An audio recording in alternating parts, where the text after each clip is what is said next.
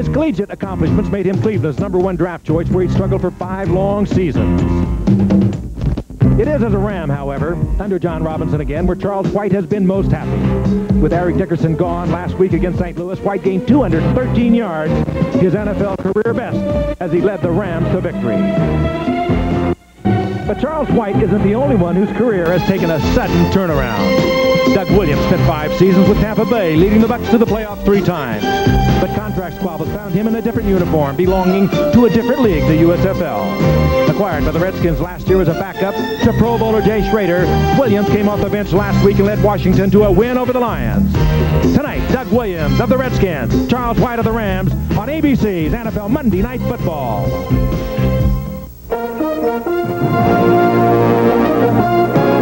ABC Sports presents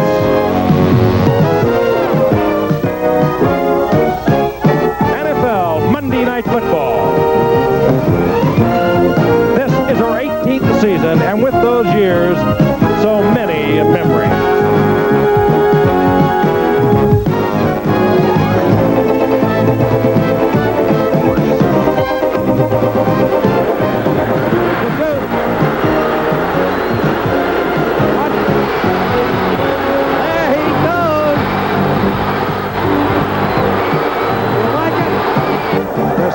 Because of the injuries to James Brooks.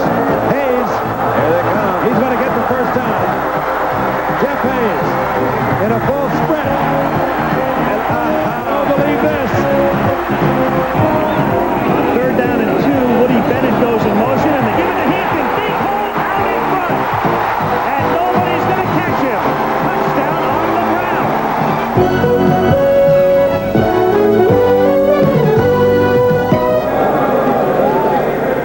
The nation's capital on a beautiful night for football. It's a cool, quiet November evening. And of course, when you talk football in Washington, you talk the Redskins, who tonight meet the Rams from Los Angeles. This ABC Sports exclusive is brought to you by Miller Brewing Company, sole sponsor of the U.S. Olympic Training Center. By Jeep, there's a feeling you can get only in a Jeep.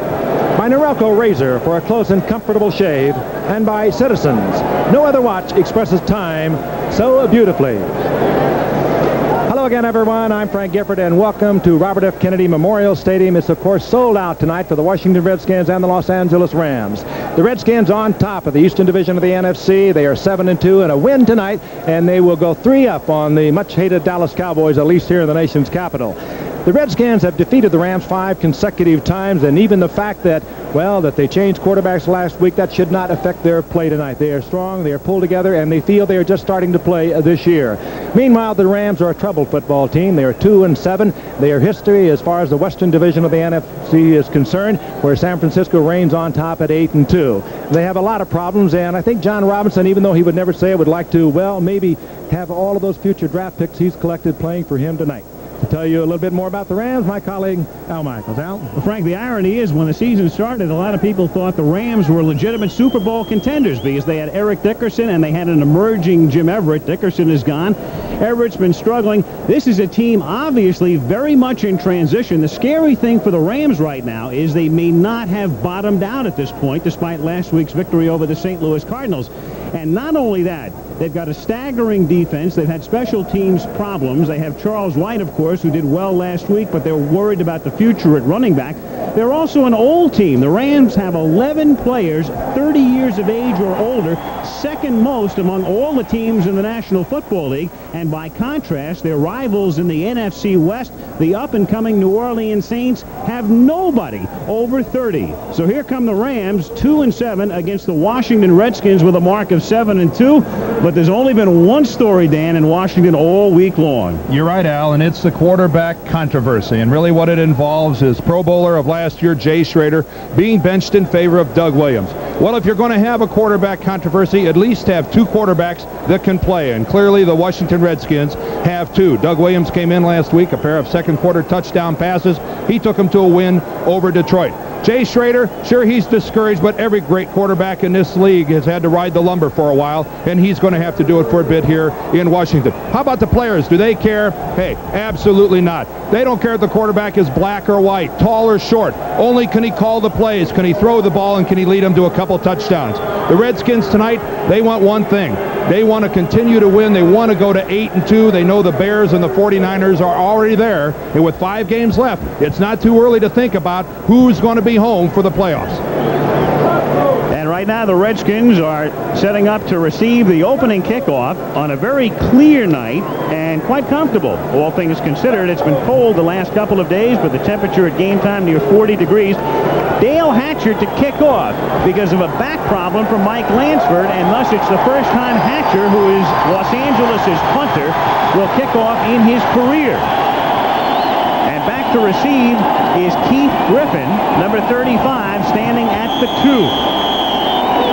So here we go before, as usual, a sellout crowd, and it's a short kick taken at the 15-yard line and run back out to the 33 by Terry Orr, one of the Washington tight ends and one of the up men on special teams. And from there, Will Washington and Doug Williams begin drive number 1. Williams coming off the bench last week and spurring the Redskins to a 7-point victory over the Detroit Lions. Several seasons at Tampa Bay, then to the USFL. George Rogers has a groin pull, so we'll see about him. He'll start, and Monk and Clark wide, and the double tight end setup with the men up front, including Derek Grills, a rookie at left guard, and a revamped offensive line. From the 33, Williams on a short roll throws and hits the tight end Don Warren. And Washington, as you know, using a 2 tight end setup for a number of years and a lot of motion, but for the most part this year not throwing to the tight ends. That's just his 3rd catch of the year. The 3-4 for the Rams with Reed, Meissner, and Doss. They lost Giroux to a knee injury, so at linebacker they're thin, and there are the 4. And then the corners are Gray and Irvin with Johnny Johnson and Vince Newsom, the safeties. 2nd down and 4 from the 40-yard line. And George Rogers to the right side cuts it back and takes it out to the 41. Short of the first down by 2 or 3. It'll be 3rd down upcoming, and that means Kelvin Bryant will come into the game at running back. That, of course, changes things dramatically as the Redskins usually change into their special offensive long yardage team, if you will. Kelvin Bryant, a good receiver out of the backfield and, of course, well respected. So Kelvin Bryant setting up with both wide receivers to the left on 3rd down and what would be 2.5 from the 41. And Williams gets buried back at the 33-yard line, and if the ball's alive, the Rams have a touchdown. And there's nothing to indicate it's not as Wilcher takes it in. Gary Jeter dislodged the ball from the grasp of Williams, and Wilcher cashes it in for sacks to an applauding John Robinson. And a stunned Joe Gibbs. Williams really had no place to put that ball. He had his 2 wides had made their moves. It was Bryant trying to get out of the backfield. He was knocked off as he tried to get out of the backfield, and Williams had just no place to put it. And a good look inside. Gary Jeter just fights off the block of Derek Grills, takes the inside, and interestingly enough, Doug Williams with that fumble gives the touchdown to the Rams, and it was a fumble last week in the game against Detroit that got Jay Schrader removed from the ball game. So right off the bat, Doug Williams makes a mistake.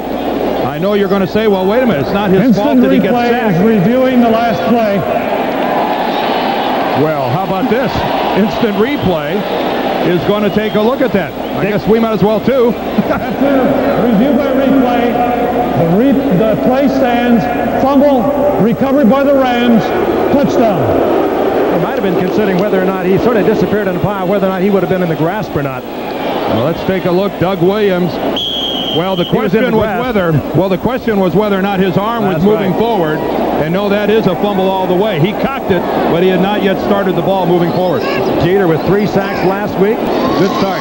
Mike Lansford, who can't kick off but can kick extra points and field goals, boots it through. 1 minute and 35 seconds into the game, the Rams get the initial break and lead 7-0. The ball must be moving forward for it to be an incomplete forward pass. Another look at Doug Williams, who initially gets a good protection. Jeter with the hustle. A close call, but the ball appeared to be stationary when he's hit by Jeter. A fumble all the way, and the big underdog has the early lead.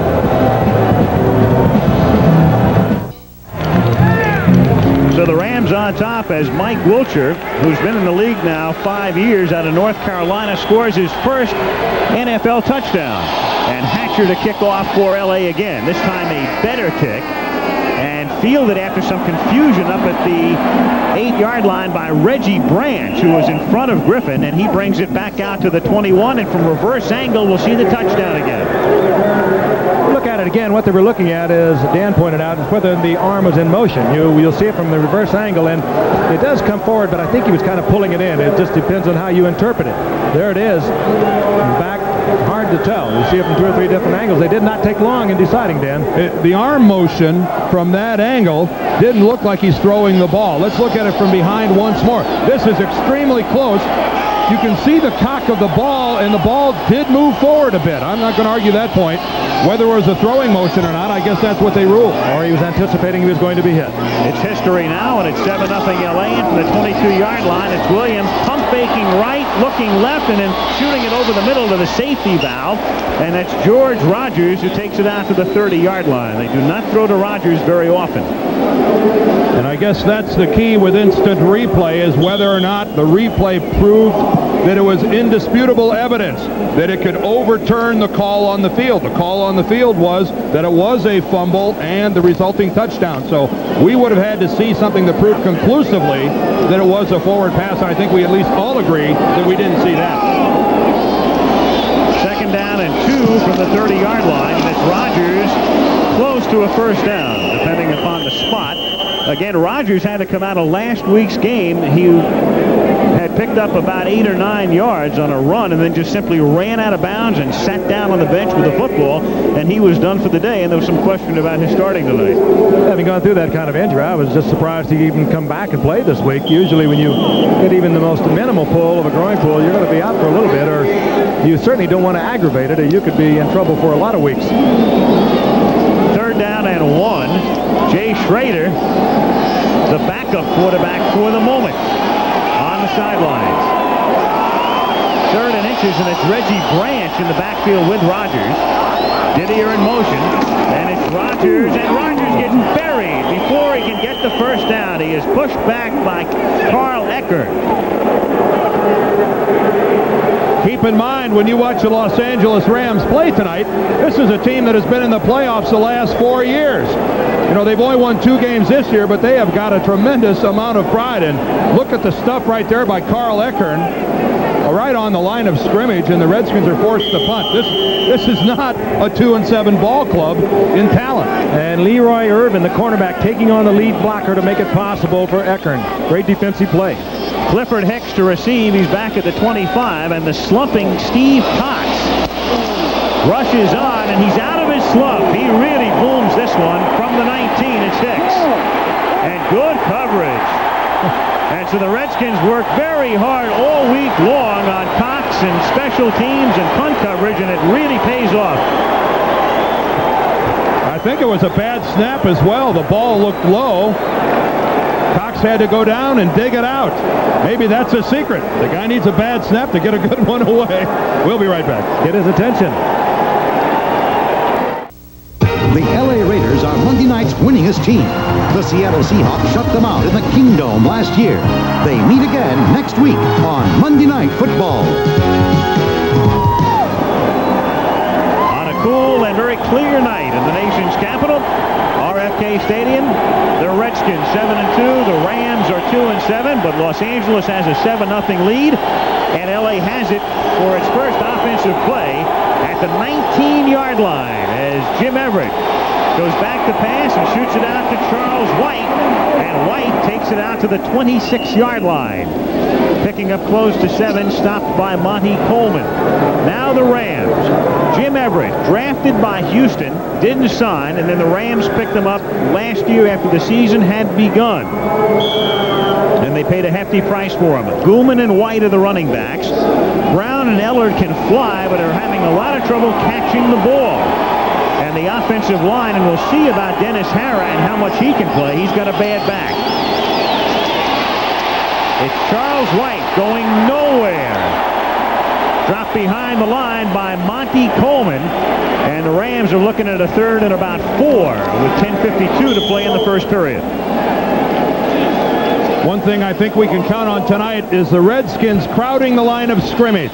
I think they view the Los Angeles Rams as a one-dimensional team, as we see Coleman making the play on White, but I think they're going to force the Rams to attempt to win this ball game on the arm of Jim Everett. We saw the Rams do this successfully in the playoffs last year against the Bears and Doug Flutie. Look for it again tonight to take away the Ram running game. 3rd and 4, and 4 receivers going to the pattern, and the pass is knocked down at the 31-yard line. Damone Johnson, the intended receiver, and Monty Coleman with the coverage. And Dexter Manley, who is back. He's healthy. Top of your screen. You watch number 72 just easing around. Number 75, Herb Pankey, forcing Everett to get rid of much quicker than he wanted to. The pressure was there. And Manley, with his very special professional tricks. Hey, fought through the hold pretty well, too. Pankey had his jersey and his face mask. Rams should have been kicking from deeper in their own territory. They got away with one. Short punt by Hatcher, and it takes a Washington bounce, and it's down at the 49-yard line. As the Redskins take over near midfield after a 26-yard punt by Hatcher following Cox's 50-yard punt. 7-0 LA. Joe Gibbs came here in 1981. Tonight is his 99th regular season game, and as you can see, only those coaches have won 70 or more through 100. Gibbs could wind up with 72 and be behind only Brown and Lombardi. Pretty good company. 7-0 LA, early first period. Washington with the ball at the 50. Warren goes in motion. And off play action and a lot of protection. It's knocked down in the secondary at the 34-yard line. Clark wanted an interference call on the play by Jerry Gray, reaching in to knock it down. 2nd down. And a superb play by the Pro Bowler Jerry Gray. Stayed right with Clark all the way across. Doug Williams has a way of moving around back there. He seldom ever gets sacked. We saw him sacked early, but look at this play by Gray. Coming around, gets very close. Well, like I said, it was a superb play. He got away with it. He's one of the better cornerbacks you're going to find around, as is his counterpart on the other side, Leroy Irvin. They were both Pro Bowlers. He may have been there just a touch early. That's how you get to the Pro Bowl. 2nd down and 10. And this is Kelvin Bryant. And Bryant stopped for a loss of 1. Johnny Johnson comes up from the secondary, and that'll make it 3rd down and 11. And so here on the visiting field, the Rams have gotten the first 2 questionable calls of the night, the touchdown and that last call, or non-call, with Gray. And when you're down, those are the kind of things that a down club needs to get back in it. They need a couple breaks to go their way. That doesn't mean it's fair or that it's right, but when you're 2-7, you have a little bit of a feeling that the world is against you, and the Rams right now are looking for a break to, if anything, get them ready for next year. 3rd and long, 3rd and 11 from the 48. Williams steps up and has it batted down. It'll be 4th down. Doug Reed got the hand up. Even though that was batted down, you got to look at Doug Williams, what he does so well. He seldom ever gets sacked back there, and he doesn't throw an interception either. He gets rid of it. He perhaps learned to do that when he came up in '78 with Tampa Bay. He had to do that because it got crowded in that backfield. Here's Doug Reed. And again, he slips away. And even though the ball is batted down, he does avoid the sack and the interception. Steve Cox, before the strike, was terrific. After the strike, terrible. But tonight, a 50-yarder on his first effort. Whoa! And a flag is down as he goes down, and it's taken at the 13-yard line. It's fair caught there by Hicks, but it doesn't matter because Jerry Gray avoided one penalty, but not another. He's the man. That was not so subtle. What's the old saying about playing basketball? Well, if you're going to foul him, at least draw blood. I guess if you're going to rough the punter, you might as well knock him down. That's exactly what Jerry Gray did.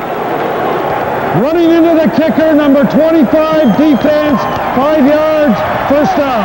I would love to know what Jerry Gray is, how he's pleading his case, because watch this. The only way he could get away with it should he maybe have said he touched the football, and he obviously didn't. He's saying he was pushed into him by Terry Orr. 87.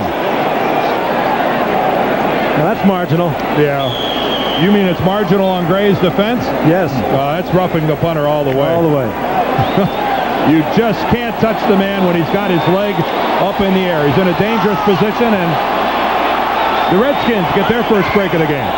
1st and 10, Washington at the Ram 46-yard line, and Doug Williams fires one over the middle for a first down to Clint Didier to the 30-yard line for a gain of 16. Slick read by Doug Williams. He looked quickly out to Art Monk on the outside, saw Monk was open, and he got the big pickup, however, on the inside. And I think that last graphic we saw showing Clint Didier coming into tonight's game with only 2 catches, I think it shows how quickly Joe Gibbs is trying to get both he and Don Warren into this ball game. Warren only had 3 coming in. Didier, for the last 4 years, has had over 30 catches a season. And tonight, each man has 1, so they had 5 combined coming in. And on first down, busting through the middle goes Rogers down to about the 24-yard line. And it'll be 2nd and 4 upcoming. Didier showing the versatility there. That time, he was the lead blocker ahead of Rogers, taking the key block, and Rogers gets 5 out of it. A year ago today was Rogers' last fumble, and he had been fumbling a lot in 1986, and then all of a sudden it stopped. He's been hurt this year, so he's missed some action, but he hasn't fumbled. 184 carries, some incredible thing, considering he runs inside in all that tough traffic. And Williams has to take a timeout here as he came to the line, looked it over, and didn't like it on a 2nd and 5. 7:56 to go, first quarter in Washington, where the Rams on an early break lead 7-0. It doesn't seem as if John Robinson has been around that long, but he sets a mark tonight. No Ram coach has ever coached more games in the history of the franchise. Robinson, in his 5th year, has guided the team to the playoffs in each of the previous 4, but not this year. 2nd and 5. Tell you about job security out there. 2nd down and 5 from the 25-yard line. End around, it's Clark. Hit down just past the line of scrimmage. Vince Newsom, the safety man, slicing through to get the tackle. It'll be 3rd and 4.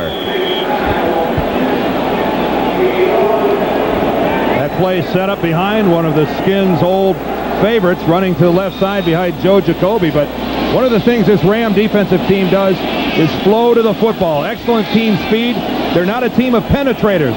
These are guys that play behind the line of scrimmage and move sideline to sideline. A good illustration of it there. 3rd down and 4 with 5 receivers going into the pattern, and over the middle for a first down, it's Ricky Sanders. Mike Wilcher makes the tackle. Sanders doing a good job just getting off the line of scrimmage. They tried to bat him down. Pick it up right there. Yeah, he just lines up right here. It's nothing more than a simple flare pattern out of the backfield. But look how tight the coverage, and look how the throw from Doug Williams has to be threaded right in there. Little juke to the outside. He gets inside Wilcher, and Doug Williams puts it there, and Sanders, with good concentration, stays with the football. Nothing fancy, but it still takes a good throw, even though it's only 7 or 8 yards. Williams is 4 out of 6 for 40 yards, and on first down, it's Rogers tripped up by Newsom, as Newsom, the 5th-year safety out of the University of Washington, comes busting through to turn it into a loss.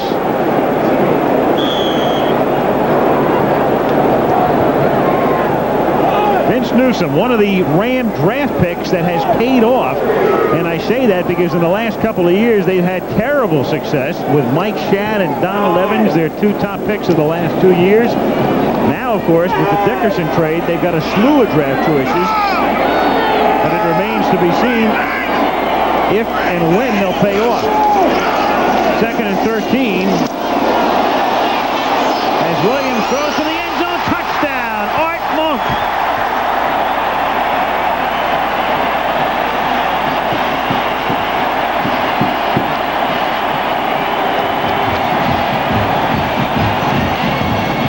Williams, so calm, so cool. Monk just made a square out on that. He stayed alive on it. Well, watch his move. Here's Art up here. He's going to go down to the 5, make a break to the inside, and then back into the end zone, and lined up against him, Jerry Gray just gets completely lost on the play. Watch Art sell it to the inside. Oh, rather to the outside, excuse me, and then the break into the end zone. For some reason, Jerry Gray comes all the way up and bites on the ball. Ali Haji Sheikh hitting the upright and bouncing back. And so that lets a little air out of the balloon. After Monk scores the touchdown, Haji Sheikh, the erratic one who had that fabulous rookie year with the Giants a few seasons ago, hits the upright. And with 5:46 to play in the first period, it's 7-6 Los Angeles. Ball was handled, placed down beautifully. Sheik catches the crossbar. No pressure. Good snap. He just miskicked it. Giants stayed with him for a couple of years. Take a look at this again. Doug Williams again stayed alive on this, and Monk really gave him a lot of help. Monk to the outside. Now, Gray comes up thinking Williams is going to run it. I don't know. And Monk is there all alone. How much you want to bet that Doug Williams sold that little move to the outside with a pump fake? That's what froze Jerry Gray, brought him up, and Art Monk takes it into the end zone. That's a long reception for Art Monk. This is more or less the workhorse of the Redskin receiving corps. It's Gary Clark that gets more of the glamour plays. Clark averaging over 20 yards a carry, and Art Monk only about 13 yards a catch, rather. So that's a nice chance for Art to work downfield and get in the end zone. You know, it's only the 33rd touchdown of his career. Darrell Turner of Seattle, who's caught about a quarter of the passes, has more. He has one more. Ron Brown to run it out from the goal line, and the Olympic gold medal winner with a flag dropped on the play takes it out to the 17. Raven Caldwell making the tackle.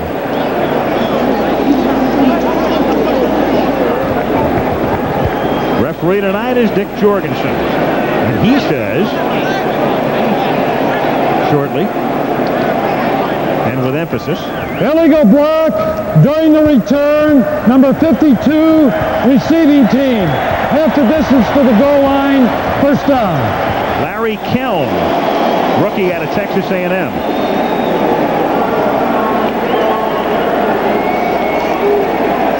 Well, the Redskins have been flooding the line of scrimmage. Let's see if John Robinson calls a running play for the Rams this time around. I think we're going to see a lot of white jerseys right on the line of scrimmage trying to take away Charlie White. First and 10 at the 9. Charles White, no room, pushed back. Whole middle stopping him. Rich Malott is there, coming back after missing a couple of games with a bad ankle, number 57. Redskins pulled it within a point, and they do it, keep in mind, after Washington had punted and Gray ran into the kicker. That kept the drive going, and they cash.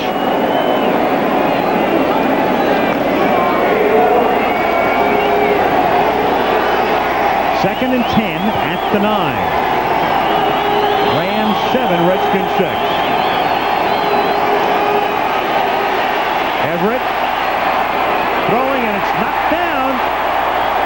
Damone Johnson, the intended receiver, and the safety man Alvin Walton knocking it away.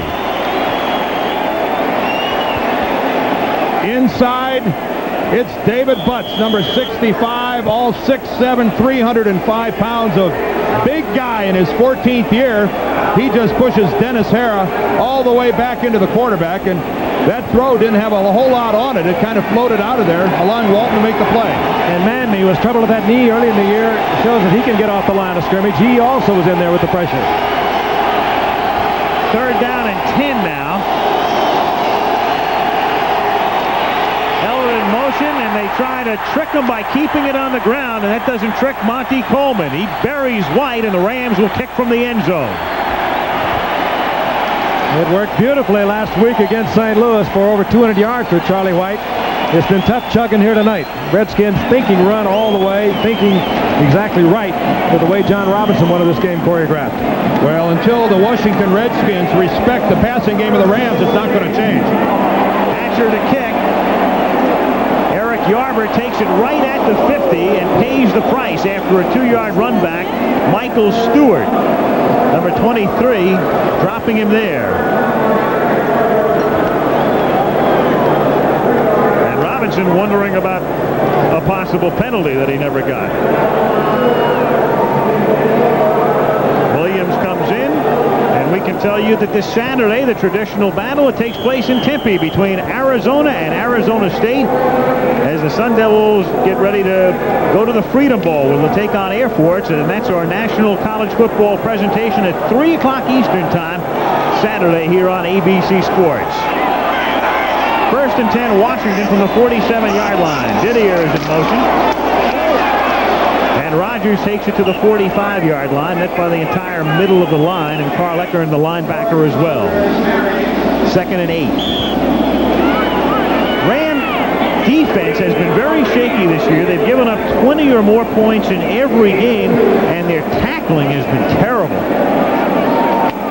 You have to wonder how much of a distraction was Eric Dickerson, Leroy Irvin with his financial problems and walking away from the team, calling in sick. Tough to play football with that many distractions. 2nd and 8. The pass is juggled and dropped as Ricky Sanders was looking upfield before the ball got to his hands. Leroy Irvin covering. So he had the reception, but he was thinking about the extra yardage, and it cost him. Ricky Sanders, former New England player, just a little quick hitch. And it could have got there a little quicker. That would have helped a little bit. Ricky concerned with the cornerback Irvin coming up. And again, one that should have been caught. Nickel defense in now for the Rams, and they play zone. And whenever they're not in the zone, they've blown the play. 3rd and 8 at the 45. Rams lead by a point late first quarter. There's a flag down, and the pass is caught at the 28-yard line by Gary Clark. He gets dropped by Nolan Cromwell. The Rams surged across. Looked like Gary Jeter came across, and the only question is, was he drawn or not? Well, it was Gary Jeter. He definitely got the head start, and of course that'll be declined. Outside, number 77, defense, decline. First down. Well, it's a classic of what you can do to that zone if you have time to throw the football. Here's the pressure. That's Jeter. A little quick move, trying to get inside and get through Joe Jacoby to the inside, and Williams reading it all the way as the time to unload it and just splitting the gap downfield. Big pickup. And I think Williams is a little shaken up after the play. Let's look and see how he gets hit. I don't know if he got hit right in the face that time, but I have to wonder if he somehow didn't get a little bit more than that, because coming back to the huddle, he was shaking his right hand.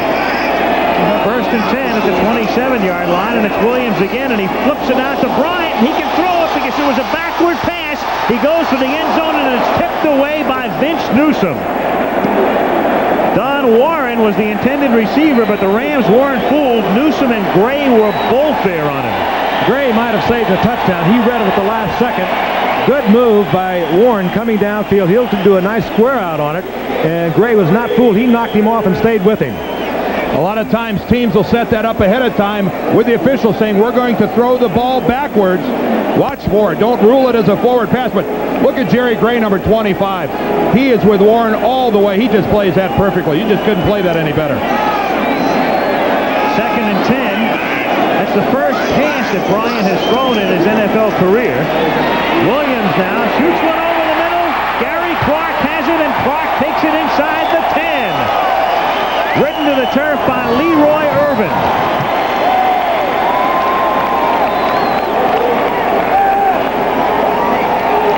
All the way across the field, Gary Clark lines up across the formation, comes on underneath that zone of the Rams.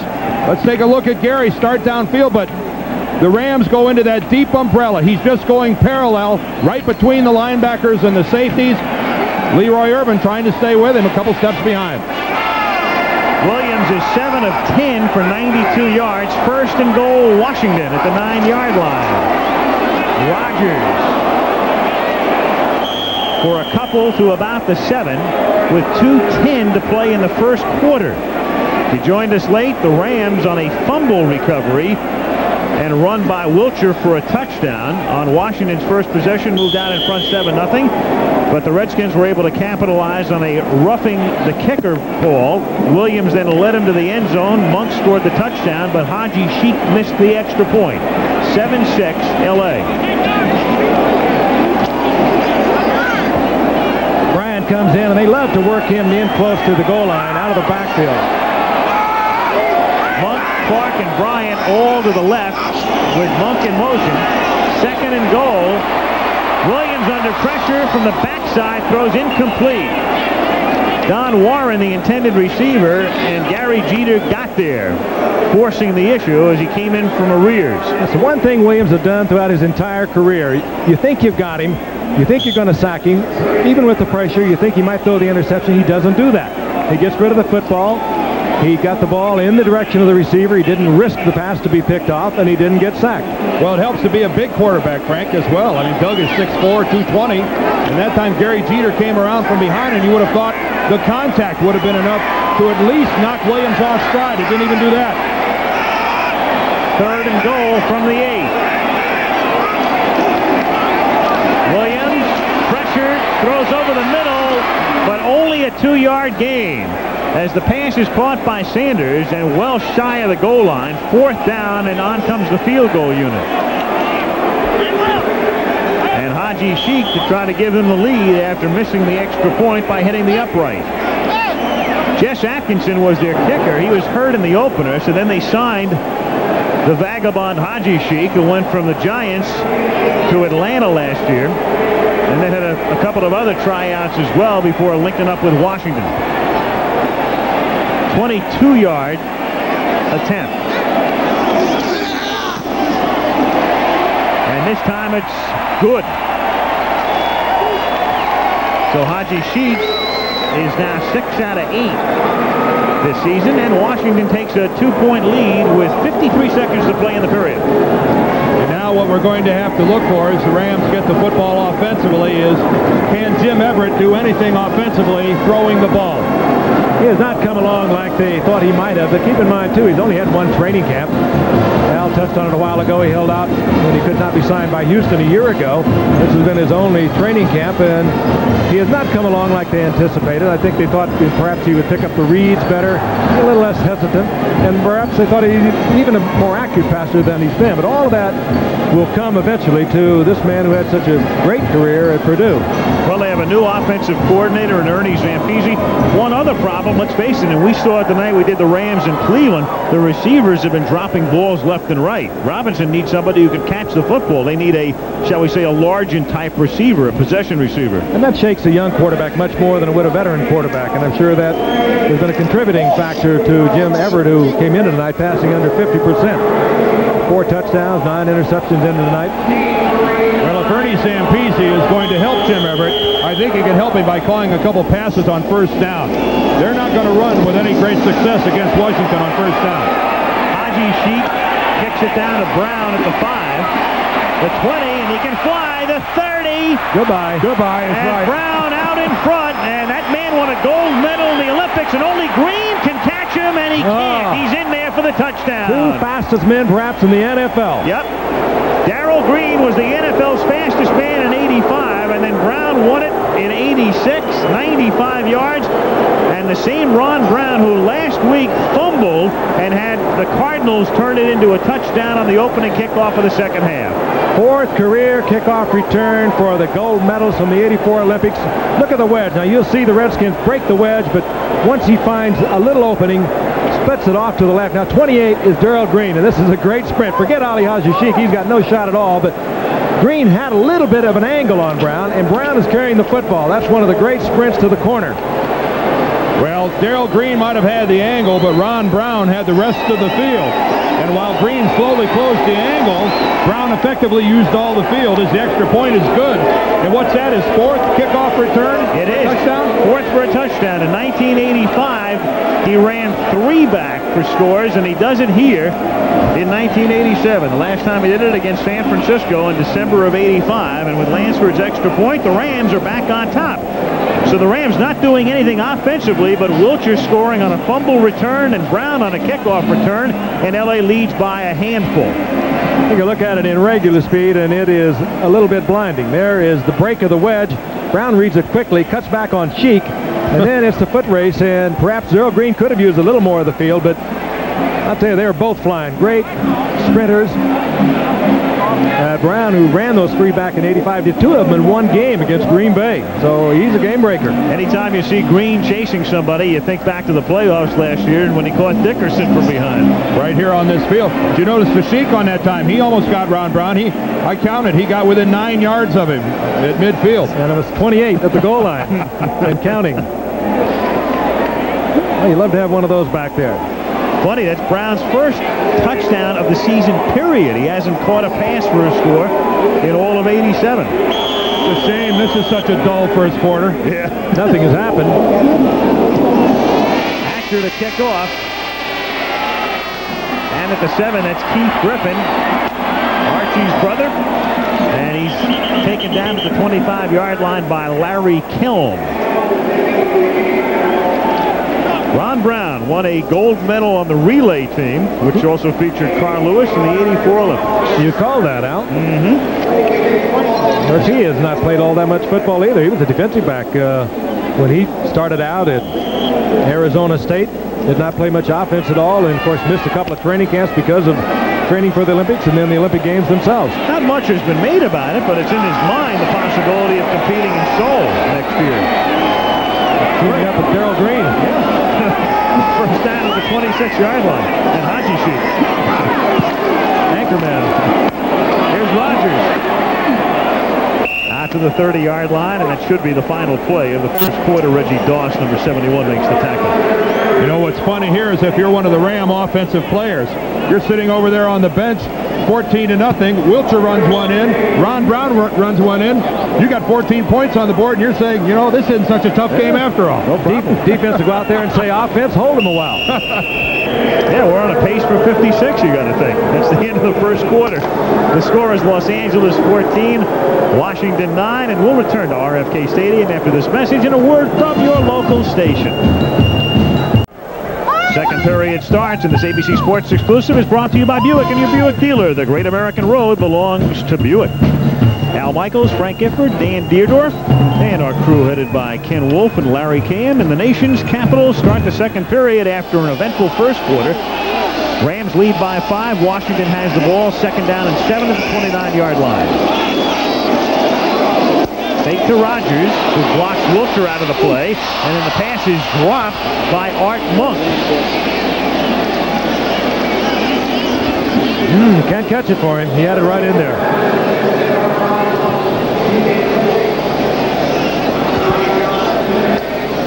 Third down and 7 for Washington, led by Williams. And you all know the story now with Williams taking over for Strader last week, but Strader's their guy of the future. There's little doubt about that. When you're paying somebody $1 million a year, he's your man, eventually.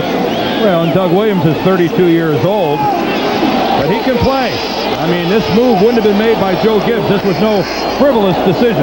First time Gibbs has ever made such a move. Third down and 7. Williams throws, and a little too high and very hard and off the hands of Ricky Sanders. Again, good coverage by Jerry Gray, and Williams had to have some smoke on that because Gray was right there, and he had good position on Sanders, and you saw Doug Williams make a little motion. He would have had that in, perhaps into the body of Sanders. He would have had the completion. Steve Cox standing back at his own 15-yard line, and Clifford Hicks drops back at the 27 for L.A. No wind to speak of tonight. Ooh. And another beauty. He's back in form at the 22. It's Hicks. And a run back of about 6 to the 28. Dean Hamill makes the tackle. And that's a 49-yard boot for Cox, who had a 50-yard kick earlier. Let's flash back to an old Rams-Redskins game. This when the Rams were in Cleveland. This was the NFL Championship game in 1945, and it was ice cold at Cleveland Municipal Stadium as Frank Dolchak of Washington, who was replacing Sammy Baugh, hit Steve Bagaris for a 38-yard touchdown reception. Washington led by a score of 7-2, but Bob Waterfield of the Rams was a rookie, and he hit Jim Benton for a touchdown here. And Waterfield was a jack of all trades. He also was the place kicker. He gave Cleveland a 9-7 lead, and the final was 15-14, the Cleveland Rams, and that was the end of the Cleveland Rams. They moved to L.A. the very next year. Charles White takes the ball on first down out to the 34-yard line, stopped by Charles Mann. Well, if you took a look at that, who would you say is winning the ballgame? I think once and for all we have proven what statistics mean in relationship to the scoreboard. Winning and covering just about every spread you could think of. Never have 6 total yards look so good on the scoreboard. 2nd and 5 at the 34-yard line, and a quick slant to Brown, and he has a first down. The speedster taking it out to the 47-yard line, and a little slow and rising. Tackle made by Malak. Oh, and he's scary when he gets one-on-one. He had one-on-one. He pops one tackle, and you saw it a moment ago, that great speed on the kickoff. He will just flash it into the end zone. The Skins had a blitz on it. Todd Bowles, a free safety, was coming up to do some run support, and that time Darrell Green was all alone. Barry Wilburn was all alone. Now White takes the ball over the 50 and into Skins territory, where he's stopped by Bowles. White's so different than Eric Dickerson. He's a slashing type runner, a cutback runner. He doesn't have the great speed. He likes to break it back against the grain. Talk to John Robbins and say, what's the difference between Eric Dickerson and Charlie White? And he says, well, Charlie White will turn a 4-yard gainer into a 4-yard gainer, and Eric Dickerson will turn a 4-yard gainer into a 44-yard gainer. But he's steady, he's strong, and he has really picked up the slack. Over 200 yards last week. 2nd down 5 from the 48. Rams ahead by 5, early second quarter. The up-back, the fullback, and that's big Mike Gooman in his 8th season from Penn State. He takes it to the 44. He's short of the first down by 1. Darrell Grant, number 77, in on the tackle. Gooman, a workhorse, the fullback and special teams performer, and Darrell Grant in his 7th year out of Rice in the middle of the line. Needless to say, the last time we saw the Rams was in Cleveland, and Eric Dickerson was with the ball club. And what a vastly different team it is, and some kind of trade for the Rams. 3rd and a yard, and there's White diving for that yard and a couple more, and a first down for Los Angeles at the 42-yard line. Well, when you need short yardage, you have to know where you go, and a lot of times the best way is through the air, and Charlie White taking no chances at all. That might have been a play that maybe if he gets through the line of scrimmage, like you were talking about, Frank, maybe that's something if he stays on his feet, he breaks it into something bigger. But he took the sure thing in the first down and went to the air. 1st and 10, 41-yard line. Movement in the Ram line, and the whistles had blown the play dead, so the rest of it doesn't matter. Damone Johnson was the man down there, but Irv Pankey caused the cessation of the play. False start, number 75, offense, 5 yards, still first down. You got to know why, too, because Dexter Manley is beating him on the outside. He is coming off the line of scrimmage so quick. Manley gets such a jump on the football, and Irv Pankey now has been beaten a couple of times and almost given up a couple of sacks. Well, look how far outside Dexter Manley is, number 72. Manley's lined a good 3 yards to the outside of Irv Pankey. When you're a tackle, you know you've got to get back off that ball and beat him to the corner. That time Pankey backed up so fast. First of all, he drew the penalty. Then he went by his own quarterback. So they dropped the hanky on Pankey, and it's 1st and 15. And it's White. You didn't say that. Dropped at the 50. Now, somebody came at a booth and said that. Good call, Spanky. Pankey on Pankey, Spanky. Dexter all over the field. This time he doesn't force the penalty. He just forces the play. He has the contain, stays at home, sandwiched up in the middle, and Charlie has nowhere to go, and Dexter, honoring his responsibility, makes the play.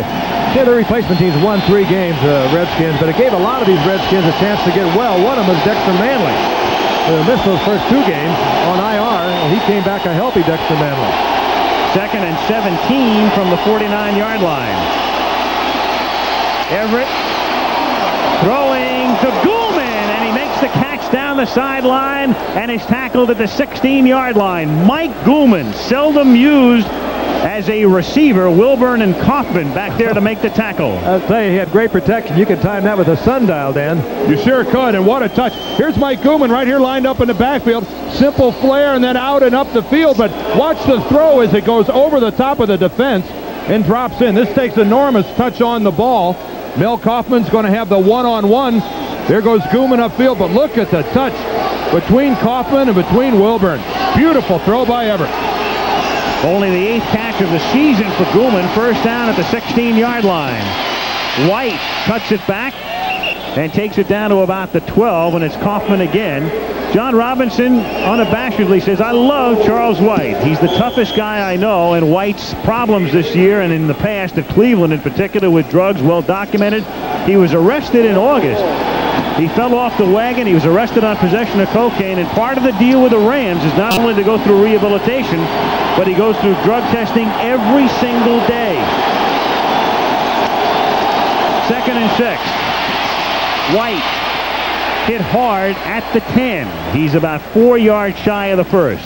Characteristic, though, of Charlie White trying to cut it back, and you have to admire him. He has gone through his own bitter hell, if you will, and he has come back getting a second chance, so to speak. A lot of players never get that second opportunity. He's making the most of it. Yes, he tries to break it back every time. He doesn't have that great speed to the outside, and he will take the hammering that every back knows he's going to get when he's a cutback runner, and he takes it very well. Charles White lining up as the sole back in this set. 3rd and 4 from the 10. And Everett is in the grasp of Dexter Manley. Oh, he's quick. He's changing the whole character of this game. And what tremendous anticipation of the snap count by Dexter Manley. Sometimes a young quarterback won't change up the snap count. Here's Dexter, but watch him break on the football. Watch him beat the offensive line off of the ball. The Rams try to pull out a guard to pick him off. You wonder if Jimmy Everett isn't mixing up the snap count, allowing Dexter to get that kind of a head start. Newberry tried to come out and get him and had no shot. 37-yard attempt now for Lansford. Steve Dills to do the holding. He's the backup quarterback. And the kick, despite Lansford's bad back, and remember, he can't kick off, but he can kick field goals, and that one is perfect. With 8:32 to play in the first half in the nation's capital, the Rams lead by a score of 17-9. Watch him again, bottom of your screen. Newberry tries to come out, and he is just so quick. He was by Newberry before he even had an opportunity to make the block. Thanksgiving approaching, and the Washington Redskins approaching the holiday with a mark of 7-2, but down by 8 as Hatcher's kickoff is a one-hopper taken up at the 16-yard line by Kerry Orr, one of the Skins tight ends, and he's dropped at about the 32-yard line. In on the tackle for the Rams is Richard Brown. I think you mentioned at the very top that Hatcher is kicking off for the first time in his career. And he's having a bit of a problem with it. And this is a tough game they play in the pit. That's Doug Smith, the center. They were looking at Newsom's knee while the Rams had the ball on offense, but he's back in there at safety. First down, Washington from the 33-yard line. Didier is the man in motion. And Williams throws and off the hands of Art Monk, who has now dropped 2 tonight and caught a touchdown pass as well. Yeah, did you see the way that Williams held on to that ball? He held it, he held it, he held it. He looked deep, looking way downfield for Gary Clark, and now he comes back. He's in trouble. He's got a pile of Rams around him, but he puts it in there absolutely perfectly. Monk now 0 for 2 on the crossing pattern. Second time tonight that Art Monk has dropped the ball that he had right in his hands. Got a good look that time at Vince Newsom, but a veteran receiver like Art Monk, 8 years in his league. A new quarterback, and Doug Williams has to get some help from his veteran ball player. Second down and 10. Williams over the middle, and that one is a little bit behind Gary Clark and off his hands as well. Third down. I think a good look that time of Doug Williams really guiding the football. I mean, he's had some drops, and that time it looked like, rather than being an instinctive throw, Frank, he really guided it and ended up being behind. And you know, Dan, he didn't do that for his first few years at Tampa Bay. He'd knock you over if you're a receiver. And then when Joe Gibbs and Bobby Beathard wanted to pick him up as a replacement a year ago from the USFL, they went back and looked at USFL films and videos, and they said he was a different quarterback. He has now got a touch and a good one. 3rd and 10, that's Monk in motion. And Williams gets rid of it. I think they... But did they call it? They did. In the grasp. It's a sack anyway. Kevin Green had him wrapped up, number 91, back at the 25-yard line. And he just beats Mark May, the right tackle. Kevin Green is going to rush. He's going to come in from your right side, and he just blows upfield. Gets around Mark May. You see May there on the ground, and a good call by the official. That time, was he in the grasp and control? Clearly. Redskins to kick now with 8:02 to play in the half. And the Rams ahead by 8. Cox is kicked, fielded at the 39-yard line by Hicks, who wishes he had fair caught it. Barry Wilburn is down there, and Dennis Woodbury gets credit for the tackle. 7:50 to go in the half. Rams by 8.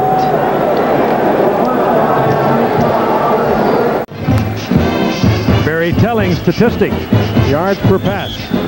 There are a lot of numbers, Frank, that go into a quarterback's rating, but if you want a pretty good example of how a quarterback is doing, look at yards per pass attempt. If it's above 7, it's good. If it's under 7, it's below average. And as you can see, Everett's been well below. But tonight he's averaging 10 yards a pass. And on first down, he's going deep, and he's going for Brown, and it's incomplete. Brown had gotten behind Barry Wilburn, and Everett hits the deck as well. Well, he's got 10. Jim Everett hurt his knee. He took a shot right on his left leg. That time on the pass rush, the Skins came with the blitz, and I think Rich Malott, number 57, landed right on Jim Everett's leg. And it was stretched out. He was unleashing every bit of power he had. He was all stretched out when he got hit. And well, that's when a quarterback is most vulnerable. He has just completed his throw. He's got both feet planted on the ground, and let's take a look at this one. It is Rich Malott, the linebacker, number 57. Here's Rich right here. Watch him. He's going to be blocked. I think Newberry gets on him. He's going to go over the top on the ground and then into Jim Everett's legs. There goes Malott. No, it's actually the back that comes in. Charlie White cuts him. Ooh, but you see him fall right into Jim Everett's legs. A well-delivered football. A good throw.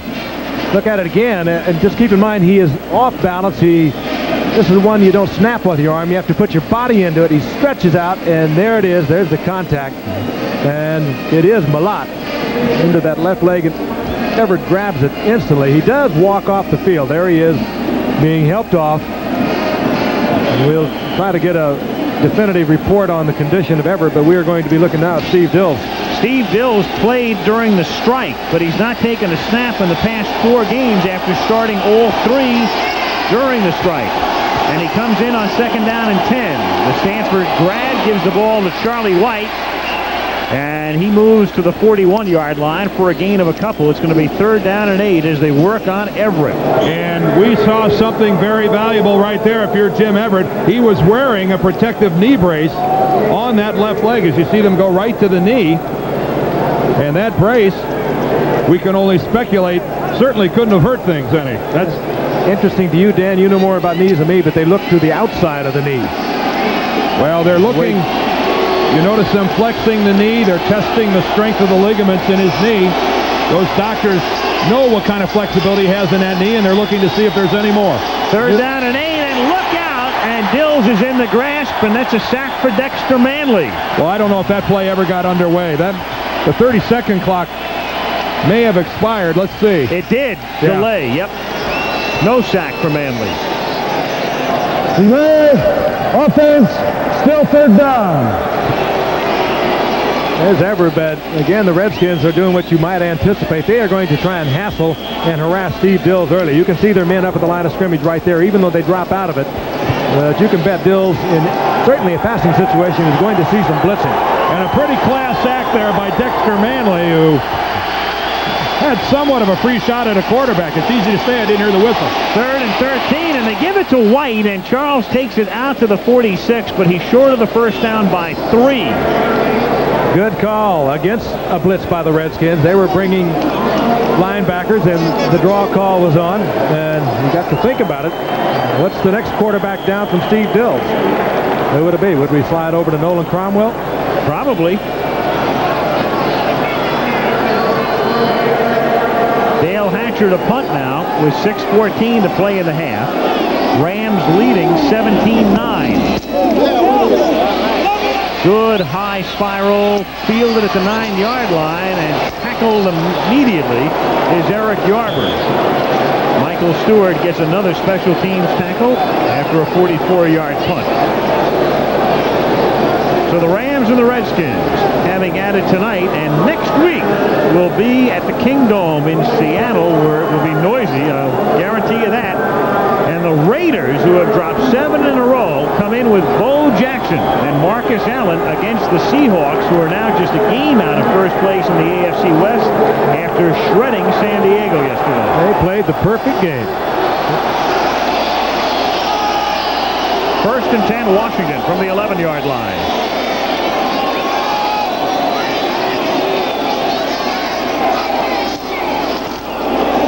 Rodgers out to about the 14. Wilcher in on the tackle, and the good news from the Ram bench for the Rams is that it's a bruised knee, they are saying, and they do expect Everett to come back into the game. And we're looking on the outside of that knee first, and that's where he complained first, so hopefully that's all it is. Sometimes you never know. When you're out there loose, you're warm, you just don't quite know about the knee. And I'll guarantee you, before he comes back in, the knee brace goes back on. 2nd and 7. And Rodgers goes down in a pile, led by Kevin Green, number 91. It's a much more aggressive Ram team than we saw certainly in Cleveland, and perhaps more aggressive than they have been in the week since. It's a troubled team, there's no doubt about that. Not only with the Dickerson problem, but remember Leroy Irvin was suspended for a game. Last year, Henry Ellard had held out. A lot of the Rams angry about the money they're making. A lot of turmoil. And if you're the Los Angeles Rams, the Dickerson trade is a trade you have to make. 3rd down and 6 from the 15-yard line. And Williams going deep for Clark and undershoots him. Clark had gotten out in front of Gray, but the pass was underthrown. And Cromwell came over to help provide coverage from safety. That's just lack of work on the part of Doug Williams. He let that ball go too late for the speed of Gary Clark. But keep in mind, he only started working with the first unit this past week. He hasn't worked with Gary Clark that much. That was all being done by Jay Schrader, whom he replaced last week, and he's just had a few days to time things out with Gary Clark. And when you're going to throw a fly pattern, it takes a lot of work and a lot of timing. Rams have been flying in on Cox, and in fact, one time they were called for roughing him early, and it led to a Washington touchdown. And the Rams with 10 men up at the line. They think they can get it. And they rush 9 of them, and they get it! At the 1-yard line, Nolan Cromwell, who blocked one last week against St. Louis, and it led to a Jerry Gray touchdown, blocks another one. They have come close on every occasion. It was almost inevitable they were going to get it. And the block comes right up the middle, too. The one place where the punter doesn't have much of a chance when it comes from the middle. If you see it coming from a side, maybe you can step one way or another. But here's what Cox sees. There's Nolan Cromwell to the left, number 21. Steve Cox has nowhere to go with the football, never even sees Cromwell. So uncharacteristic of a Redskins team. Their special teams falling apart. Well, this is going to be a heck of a drive for the Rams offensively. 2 yards. 4 plays to do it. Dills is still in there. 1st and goal. The up back is Guman, and he gets about 6 inches.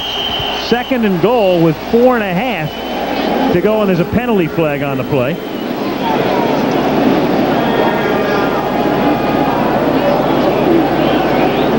Line judge makes the call. Offsides, number 51, defense lined up in the neutral zone. Half the distance to the goal line, still first down. Monty Coleman.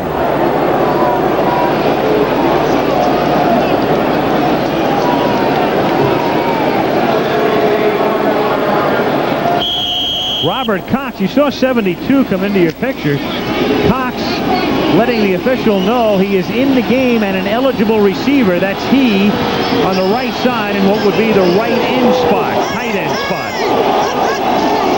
First and goal, diving in is White. No signal yet. Still no signal. If he's not in the now it's in. Yeah, you can hear the Rams barking. They just couldn't find him. Yeah, that's right. Barry Wilburn came in and put a heck of a shot on Charlie to make it close. Who says the offense isn't pulling their weight tonight?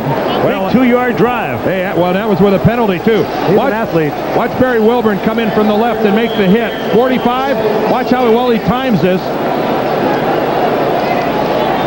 That launching pad was about the 3-yard line for Charlie White. You saw him earlier on a short yardage situation. He can get some elevation and some distance. Now Lansford with Dills holding, and that kick is no good. He hooked it. He hooked it, and that's a pretty important miss right there, because that keeps Washington within 2 touchdowns. Otherwise, they would have needed at least 3 scores. It's 23-9 Los Angeles. And Lansford and the Sheik putting on a kicking clinic here this evening. Again, let's look at Charles White go to the end zone, and his forward momentum, he'll take to the air again. And Barry Wilburn plays it as good as he can. You see Neil Olkowitz for the first hit. Wilburn hits him, but Charlie White stays alive and lands on a body, and in reality rolls into the end zone. He comes right over Olkowitz, and it was a good thing he was airborne. He would have been hammered right there. He made the right move, and we talked earlier on a short yardage when maybe perhaps he should not have. And then let's take a look at Lansford. He's playing with a bad back. We knew that. And he just hooks it, whereas Sheik left it out to the right. Lansford hooks it. He got a little bit of everything going in the kicking game tonight. Exactly the way I play golf. Turn your hand over a little bit. A 1 to the right, a 1 to the left. Loosen up the grip. Charles White making the most of his 12 carries as he gets into the end zone. That's the 4th touchdown that White has scored this season on the ground. Dickerson only scored 1 while he was a Ram this year. Kick taken at the 5-yard line by Keith Griffin. 20, 30, marker down. And he's dropped at the 34-yard line. Flags everywhere. This one will definitely come back.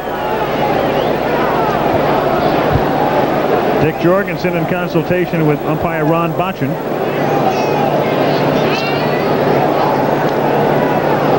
And it will go against Washington. Illegal use of the hands.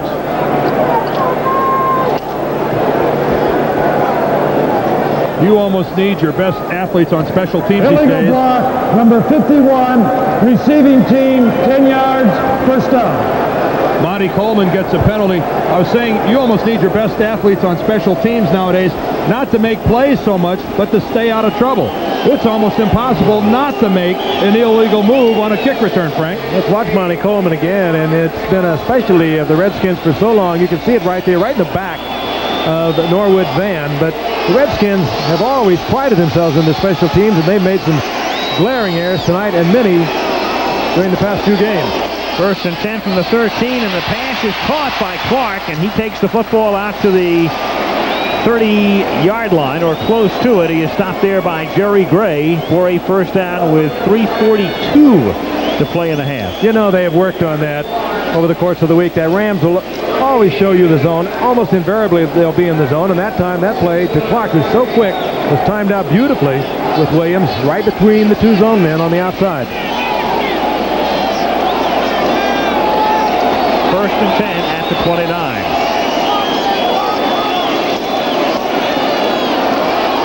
Underneath to Monk, who makes a nice catch on a pass behind him at the 33-yard line for a minimal gain, a gain of 4.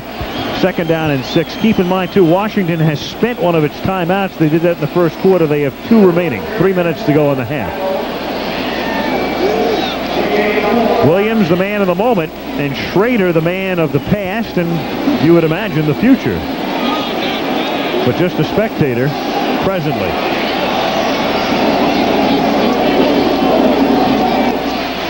Williams throwing, and the catch is made by Clark from his knees, and he takes it out to the 44-yard line.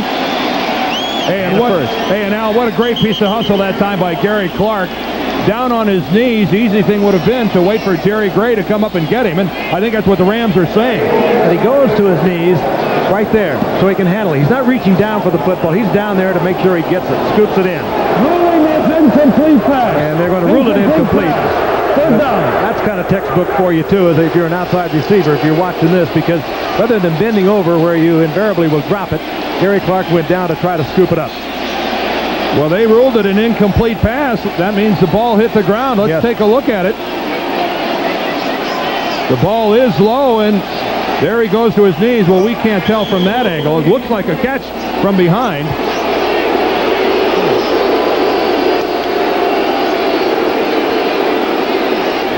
It brings it back to the 33, and it makes it third down, 3rd and 5.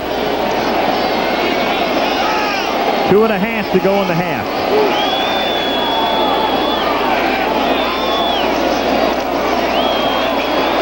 Williams, complete, hits Monk, and Monk off to the races inside the 30, the 20. Art Monk is inside the 10 to the 6.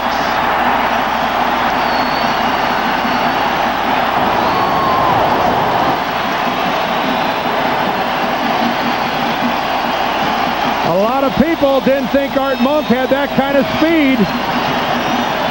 But he's the motion man. Look at Art come in motion, go between two of his own receivers, Didier, and then just sit for the ball. And Frank, this surprises people as Gray overplays it. Good concentration by Monk. Looked it into his hands. He had dropped a couple already tonight, and this one he looked all the way in. But Monk was a part-time running back at Syracuse where he broke a lot of records as a receiver, but he was a good running back there, too. And once he gets his hands on the football, he's a threat to take it all the way. I don't think Johnny Johnson thought that Art could outrun him as easily as he did. But overplayed by Gray, and that was the key. 61-yard gain, 1st and goal, and Rogers bulls down to the 1.5. Newsom, who saved the touchdown, makes the tackle here along with Doug Reed. And that'll take us to the 2-minute warning. 2 minutes to go in the half at RFK Stadium. Rams by 14.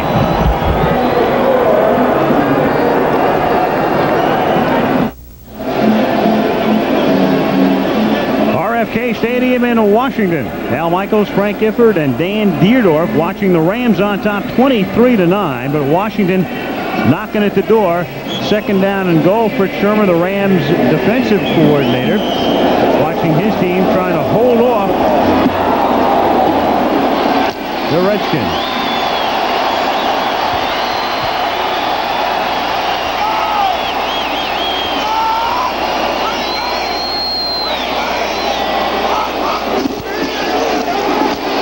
Rogers powers his way to the 1, setting up 3rd down and goal. Greg Meisner in the middle, number 69, making the stop.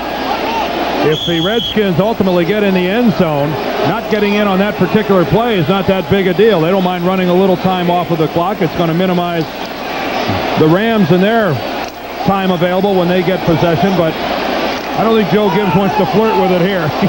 Lining up right in front of Rogers is Carvello. He used to be a nose tackle with Atlanta. On 3rd and goal, Rogers doesn't get it. Williams keeps and is in for the touchdown as the Rams bit, and Williams rolls for the score. Oh, what a good call, and they made it look so good. And that is a play right out of John McKay's playbook. How many times did we see Doug Williams in an orange jersey playing for Tampa Bay on that same sort of a play down on the goal line? That's Carvello, the lead block. Cromwell bought it all the way, number 21. He would have had the outside contain, And he looked at Carvello, saw Carvello, the smoke coming out of his nostrils, but Rogers following him, he bought it all the way. When you're Nolan Cromwell, number 21 on that outside, one thing and only one thing matters. You can't let anybody get outside you. And this time, Haji Sheikh's kick is perfect. And the Redskins, thanks in good measure to that pass to Monk and the overplay on the play by Jerry Gray, resulting in a long gain, march down to score and make it 23-16 with 1:15 to play in the half. And keep in mind the two missed extra points, one each. Two missed extra points with a difference in last week's game, 31-29 Denver over Chicago. Yeah, well, the difference in that, Dal, is that they were both by the same team. The Bears missed 2 extra points. These two have canceled each other out. If both of them are good, it's just a 24-17 game rather than 23-16. Big difference. Wild happenings on special teams here tonight, too. Kickoff return for a touchdown. We got a block punt. A little bit of everything. Kickoff returns right there. Ollie Matson and Travis Williams, who share the mark with Gale Sayers at 6. Matson and Williams spent parts of their career with the Rams, and Bobby Mitchell. Abe Woodson once ran one back 106 yards for the 49ers against Los Angeles. And Brown tonight doing it with 4 now in his career, 3 and 85, and there he is. And this time they kick it short, and it's taken up at the 19-yard line by Mike McDonald. And he brings it back to the 30, and we got a scuffle. Norwood Van is one of the players. He's the Ram involved. We don't see Julio Cesar Chavez out there. Neither did Edwin Rosario the other night. I think Raven Caldwell might have been the Redskin who was going cheek to cheek with Norwood there. Keep in mind, it's normally not he who strikes first, but he who strikes second. They always see the second left. The one who retaliates.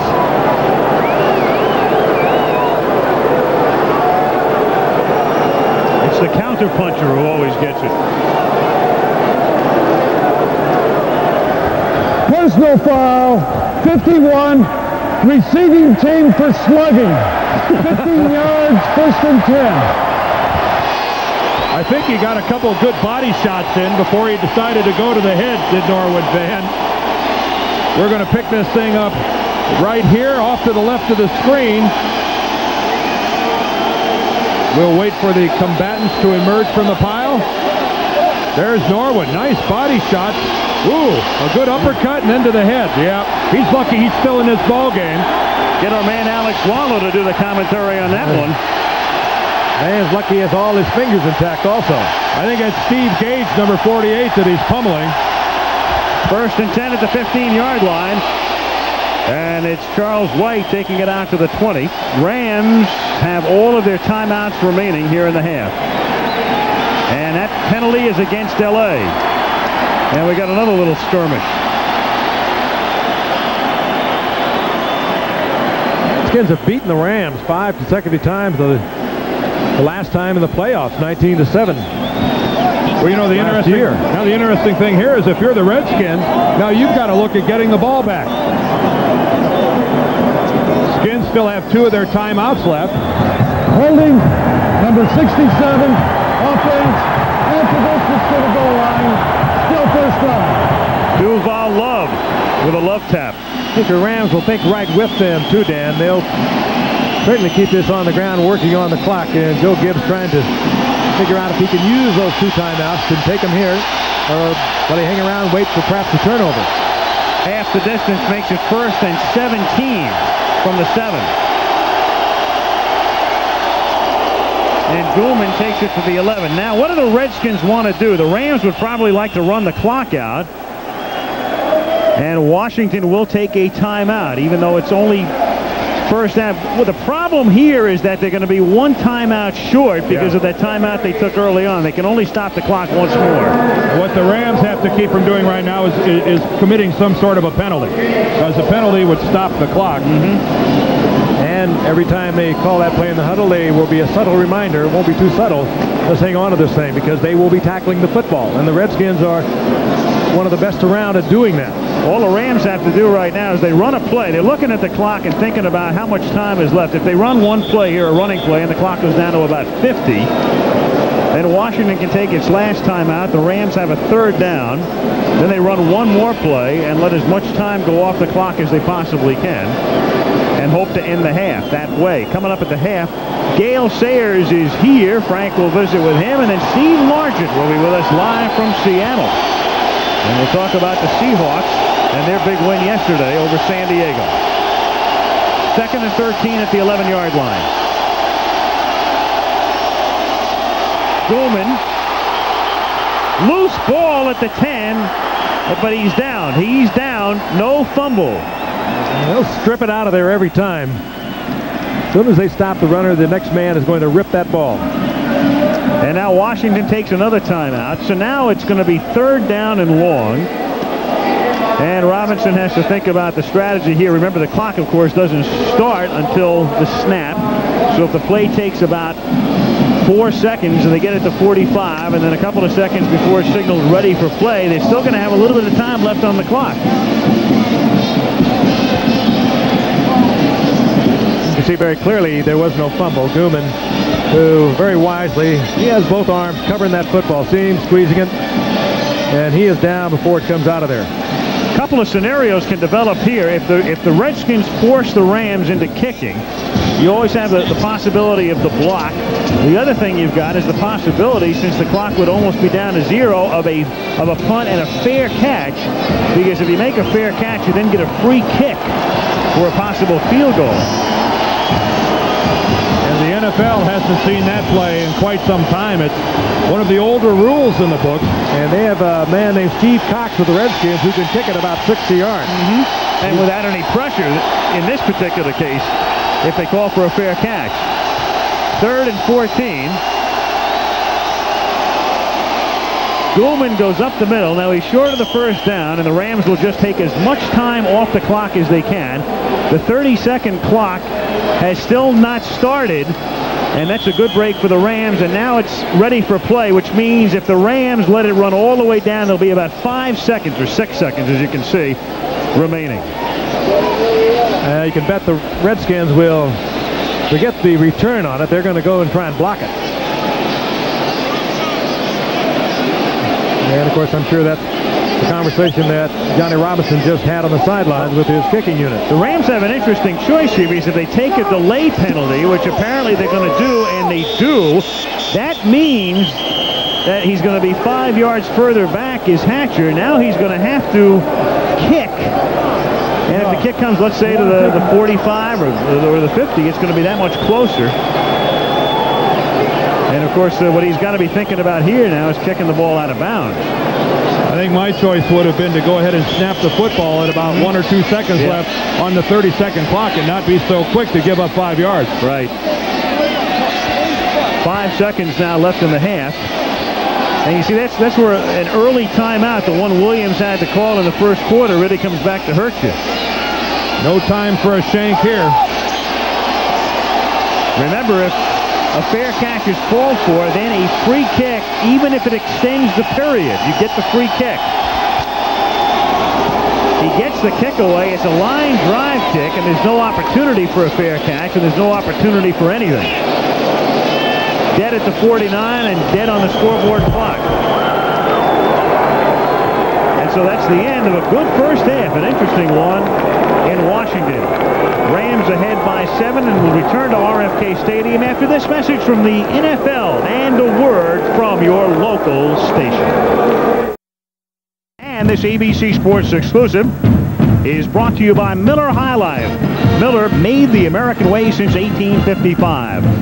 By Mercedes-Benz, engineered like no other car in the world. And by Epsom America. When you've got an Epsom, you've got a lot of company. And here are the numbers through the first 30 minutes. Funny numbers. Keep in mind, all that has really mattered in this game so far has been mistakes. The majority of them on the special teams, blocked punts, missed extra points, kickoff returns, 4 touchdowns, and that yardage for Los Angeles is very deceiving because they've been the beneficiary of better special teams play. Meanwhile, on the far sideline, Jim Everett has been warming up for the Rams, and while Steve Dills had to close out the second quarter, looks like Jim Everett is going to come back and start in the third quarter. And this is a play where he was injured. Watch number 50. Yeah, Rich Malott. 57 there. Rich Malott hits the ground, crawls in, and you see the contact on the left knee of Jim Everett. They called it a bruised knee. He had the knee brace on, and he's up running around. I saw him plan on it. Run, stop, throw. He's going to open up the second half for the Rams. That did look a little better that way. He took a shot from the helmet. A little closer shot there, and you could see that he did roll with it. Williams with 177 yards, and keep in mind that a couple of those passes would have gone for good yardage, but they were dropped. Art Monk in particular, who came back with the long run and the catch, dropped 2 in the first half. So Doug Williams would easily, I think, have had a first half in excess of 200 yards. Washington to kick off now.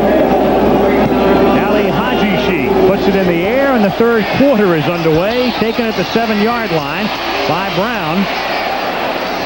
And Brown comes out to about the 22. And here comes Jim Everett back into the game. Not even the trace of a limp, so he should be perfectly all right. Jim Everett, it's funny with what's going on with Jay Schrader in Washington. Schrader is the savior. He comes in with the injury to Theismann, and then he's going through his little swell period. Everett broke in with a bang last year with the Rams, but he's been struggling at this point, but still has his job. At the 25-yard line, it's Charles White, stopped behind the line of scrimmage by Mel Kaufman. Rams first quarter, it was Wilcher picking up the fumble by Doug Williams, and then Ron Brown with that 95-yard kickoff return, and the blocked punt, which put the ball at the 2-yard line, leading to the Charlie White TD. The block by Cromwell, his second in 2 weeks. And that's why the Rams have the lead. Yeah, the Rams have 3 touchdowns so far in this game, and offensively, they've moved 1.5 yards to score those 3 touchdowns. Second and 11 from the 24. Everett to Goulman, and a marker is down as Goulman goes down at the 30. I think they're going to get somebody over on the left side holding Dexter Manley. They have really been concentrating on Manley. Well, they should.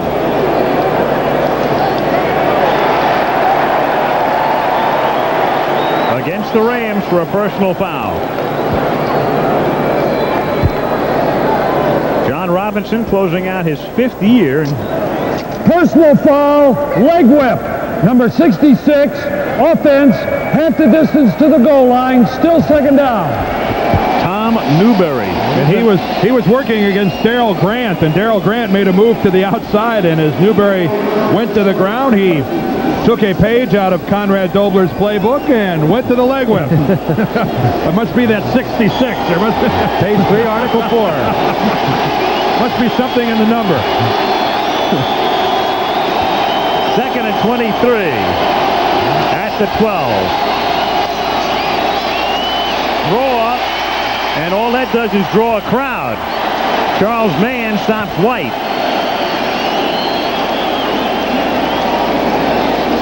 Manley gets the publicity, but Mann really does a great job. Hard to run a draw when you haven't sold the pass. Absolutely and the Rams right. have not sold it at all. Jim Everett, I want you to watch Dexter Manley. See him to the right to the screen? Did you see how he starts before everyone else? I will guarantee you that Jim Everett is going on the same snap count 90% of the time. Dexter's got it, and he's getting a great jump on the ball. Young quarterbacks get hung up on it.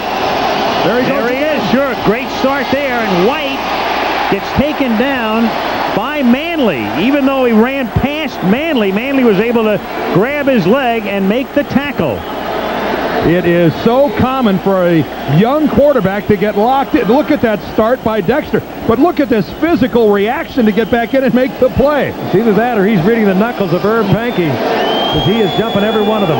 Well, he can't be reading Pankey because he's moving long before Pankey is. Dale Hatcher, a floating short kick, and marker is down, and the ball rolls back toward Ram territory at the 34-yard line.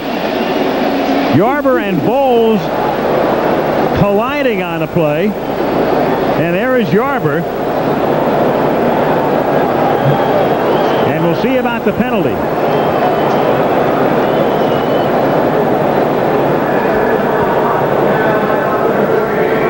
And it goes against Washington, and a big break for the Rams after a very poor kick. A huge break as that ball came all the way back, almost to their own 30-yard line. 19-yard punt. Holding number 46 on the receiving team while the ball was in the air. 10-yard penalty from the spot of the foul. First down. Dennis Woodbury. Oh, that's even bigger. From the spot of the foul. That is very big because it's a 10-yard penalty, but it's really a lot more after that bounce. Boy, did Eric Yarber get hit as he was looking up at the football all the way, and Bowles, who was coming back trying to make a block, just steamrolled him, and Yarber never saw him. Redskins, isn't that funny that the Raiders would lead the league in yards per carry with a 3-7 mark, but you've got Allen and Jackson. And then tonight, Washington, so proficient on the ground this season, relatively speaking, but next to nothing against the Rams. Meanwhile, they're looking upstairs. Replay official Cal Lepore is involved in this one, and I think it's for the spot. They want to see where the spot was.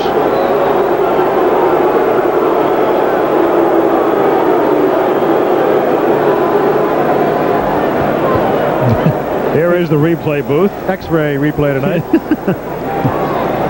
Dental x-rays. You can see the umpire speaking into his microphone. It's attached around his collar, but the flag is still on the field down around the 42 of Los Angeles. None of the officials have yet picked up the flag, which means that whatever they're talking about is still in dispute. And looking to mark the ball, you could tell early on when Jorgensen started pointing toward the ground. Here's the play. Watch Yarber get whacked by his own man, Bowles.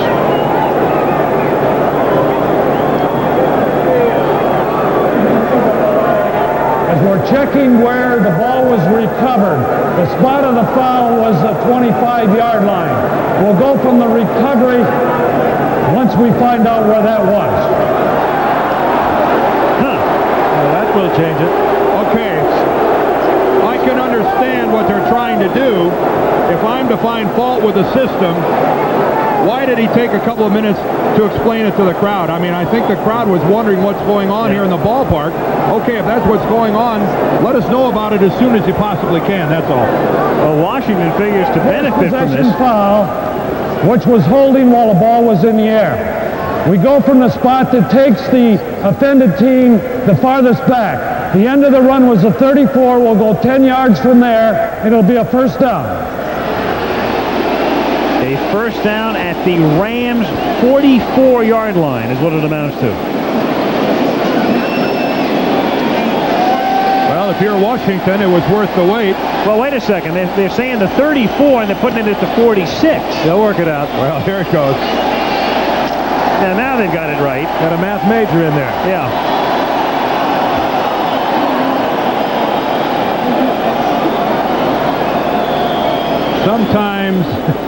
Sometimes I think it's better to just put it down and play. Often, which we finally are. Redskins at the 44 of LA, 12:53 to go, third period. Rams lead 23-16.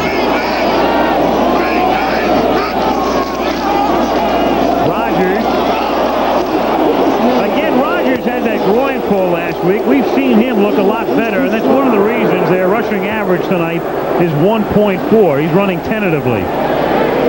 By the way, for those of you that saw 3 Redskins in motion at the same time and are saying to yourself, wait a minute, that's not legal. I thought only one person can be in motion at one time. That's at the snap of the football. You can have 3 or 4 people moving all around.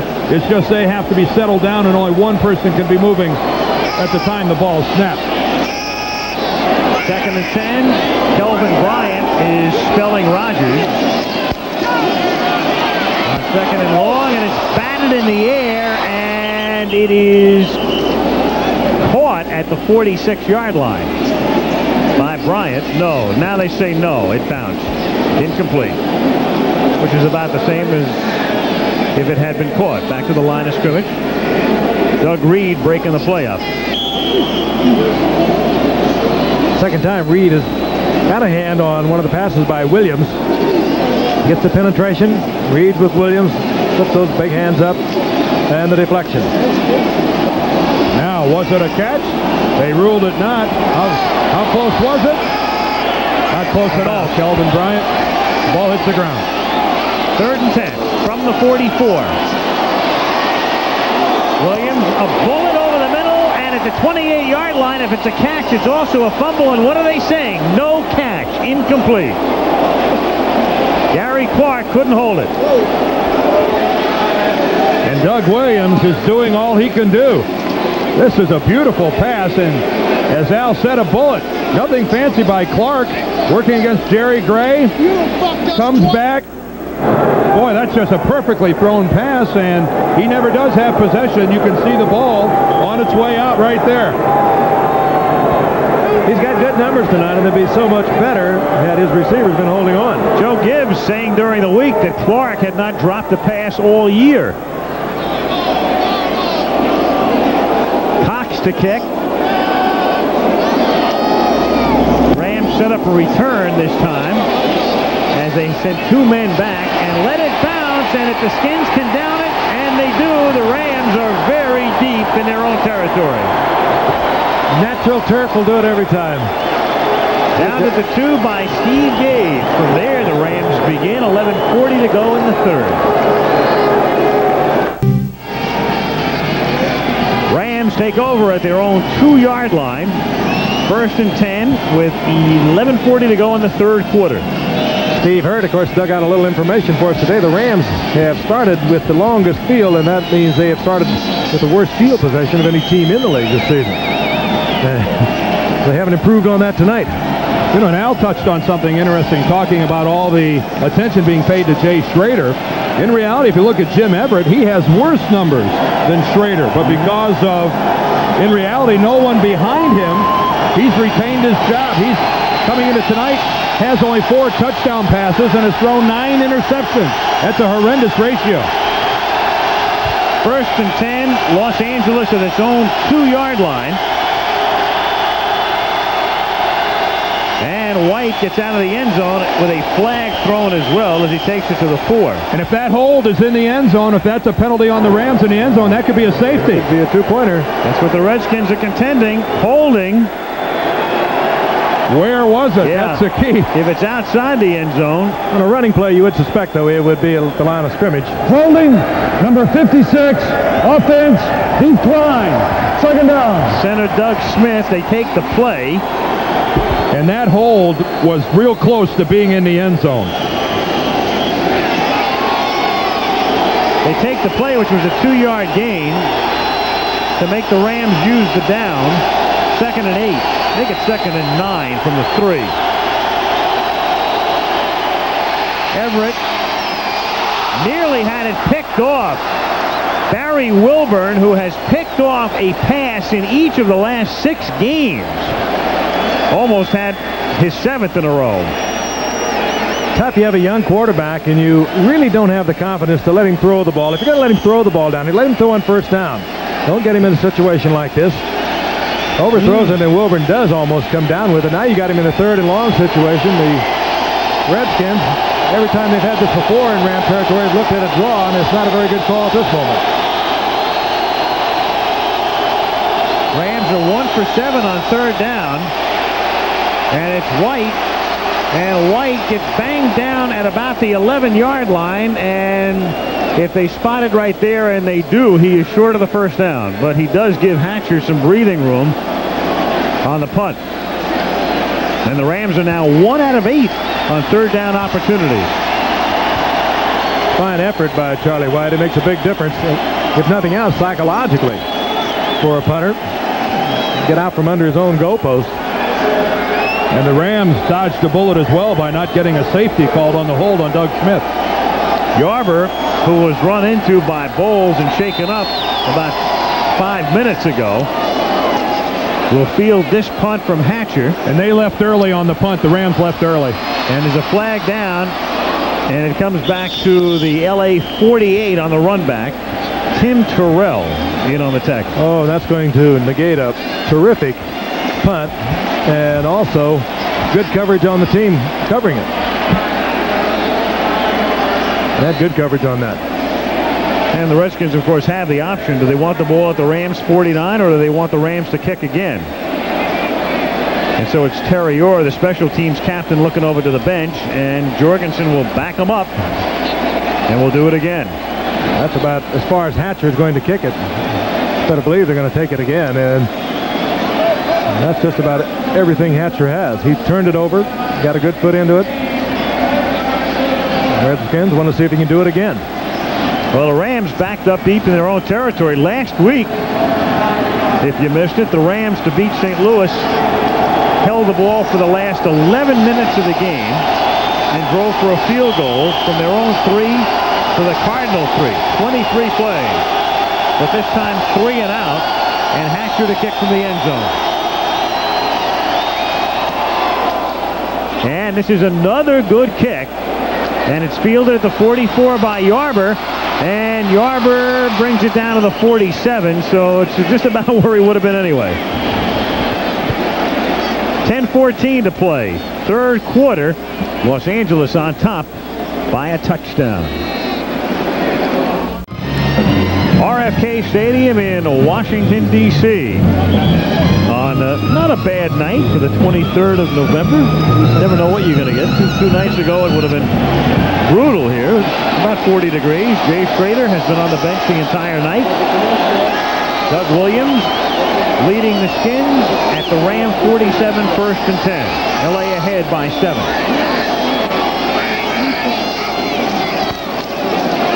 Bryant. Inside the 40, and Kelvin is rolled down at the 27-yard line.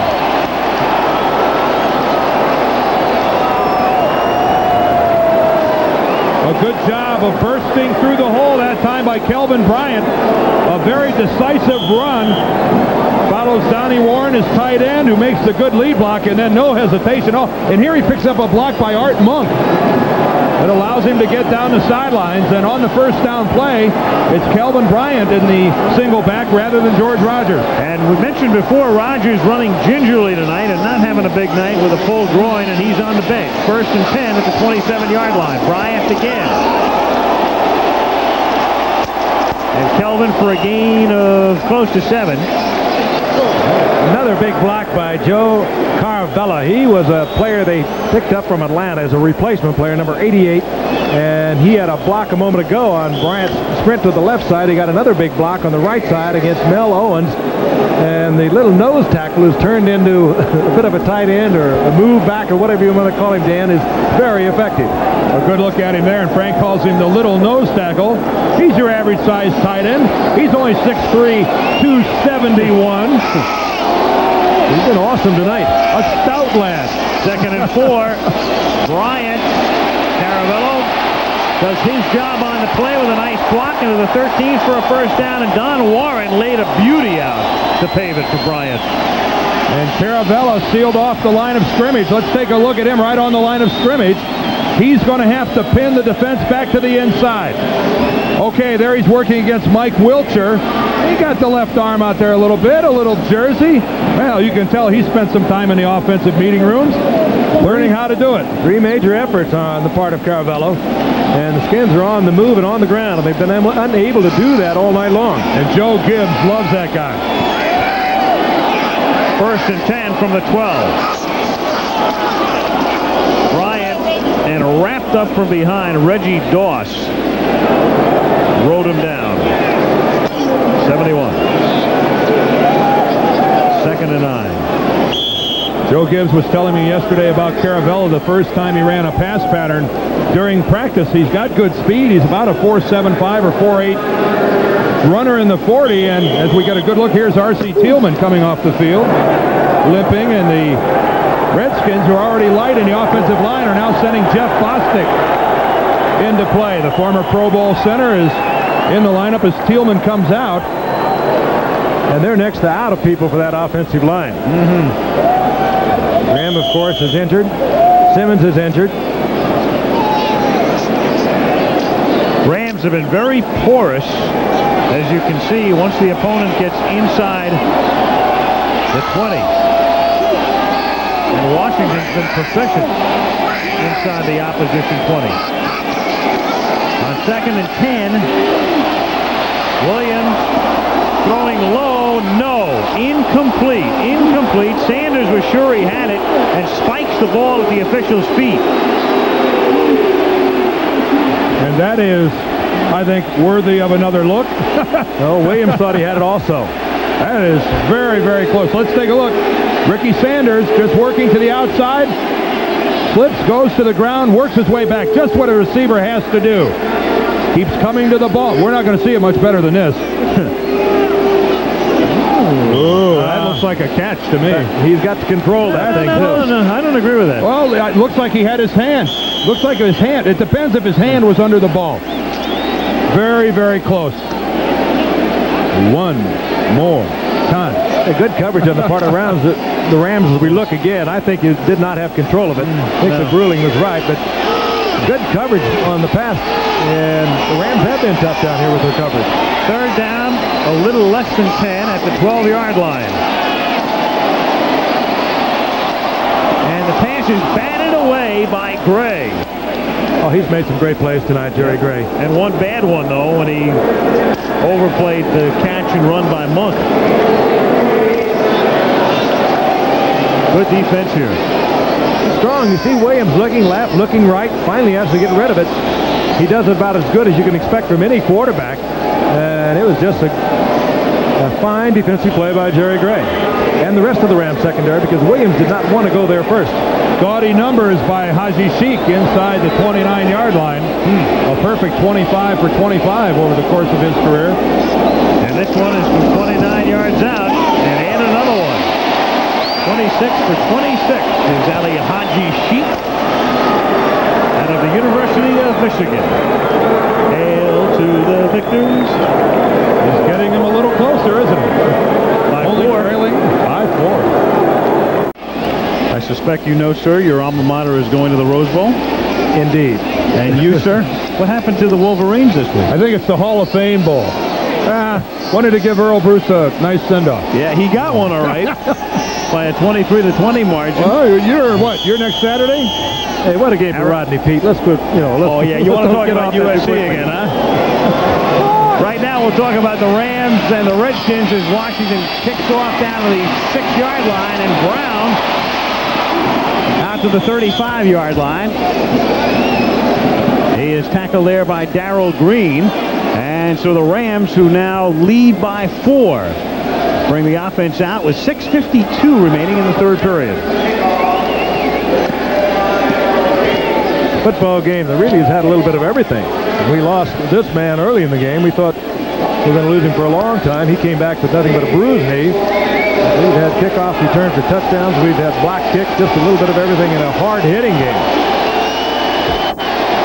1st and 10 at the 35-yard line.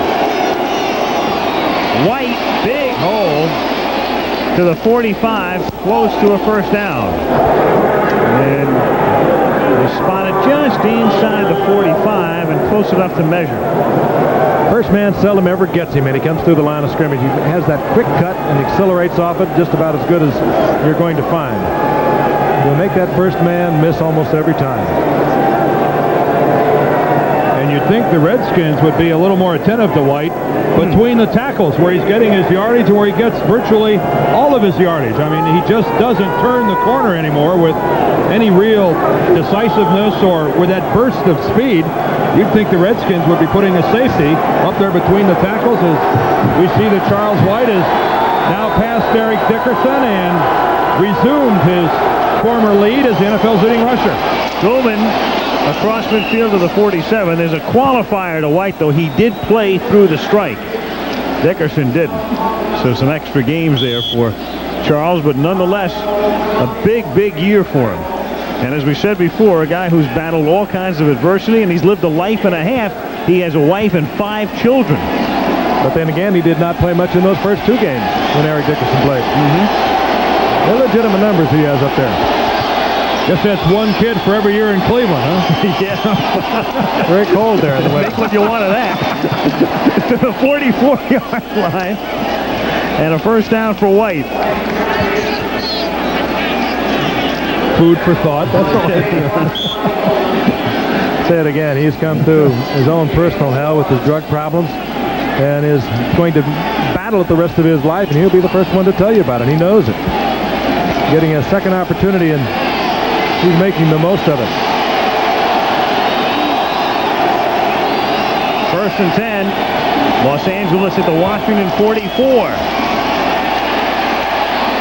Everett for Brown. He's out in front, and he drops it.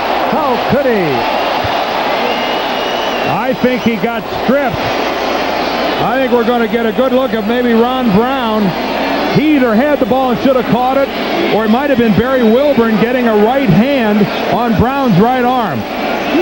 Clearly, you can see Brown. He'll make his break to the inside. Now let's watch Wilburn. Good recovery by Wilburn. He was turned completely around. No strip. Nope. He just didn't handle it. He just dropped it clean. Good move by Brown to turn Wilburn around, and a perfectly thrown football. And for the Rams, an all-too-common scene. Brown has great speed, but you need the hands to go with him. Damone Johnson, the flex tight end on this play, takes it to the 38-yard line, and the Rams will have a 3rd and about 4 upcoming. And now Ron Brown comes back into the game. Isn't that odd? The two have played a dozen games together. You would figure with Everett's arm and Brown's speed, somewhere, somehow, they'd have linked up for a touchdown. No. He may never have one easier than that. And the other wide receiver, Ellard, at the bottom of the screen with his great speed, he hasn't caught a touchdown pass all season. 3rd and 4. Everett chased, lofts it up, incomplete, and a marker is down. A flag is down in the secondary. That's Charlie Mann that was in Jim Everett's face. But look at this, going to work against Washington. Kaufman. Number 55, defense, 5 yards, first down. Kaufman was holding Goulman.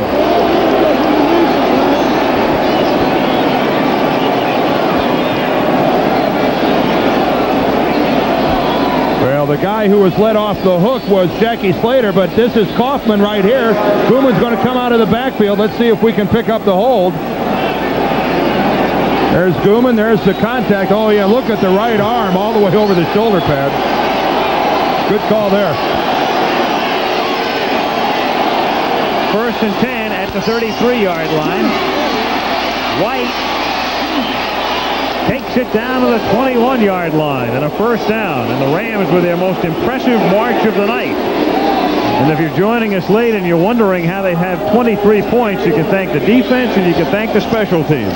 And you can thank Jackie Slater, the lead block on this, and Dennis Hare playing with a bad back. He closes down Slater with a good block to the outside. Big opening for Charlie White. About the best he's had on the night. Heisman Trophy winner, 79. George Rogers won it in 80. 22,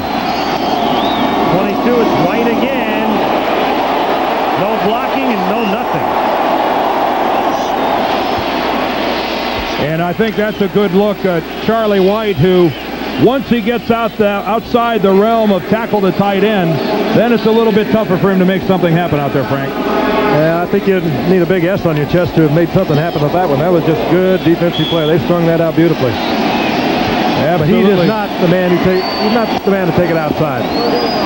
He has that. When he does, he cuts it back inside and goes against the grain, and that's where he picks up the big yardage. 2nd and 14 at the 26. For Brown, makes the catch, touchdown. That's the hard one. Ron Brown. Yes, you can come home again. You better. Not often you see 2 touchdowns on the same drive to the same guy. They went back to him. This time they did not have man-for-man coverage. They had some kind of a combination, either a zone or some key combination. And Everett was right there. There's Wilburn, and he had help on the inside. It got there too late with too little.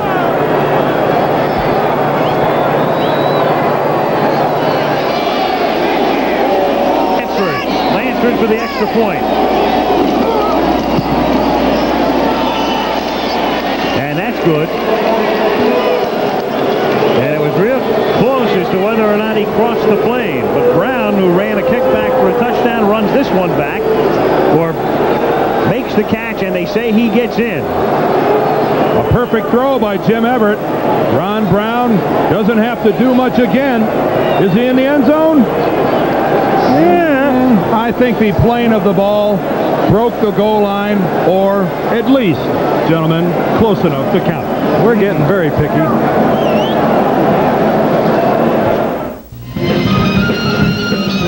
The LA Rams on top by 11. 30-19. Somebody better tell this dude.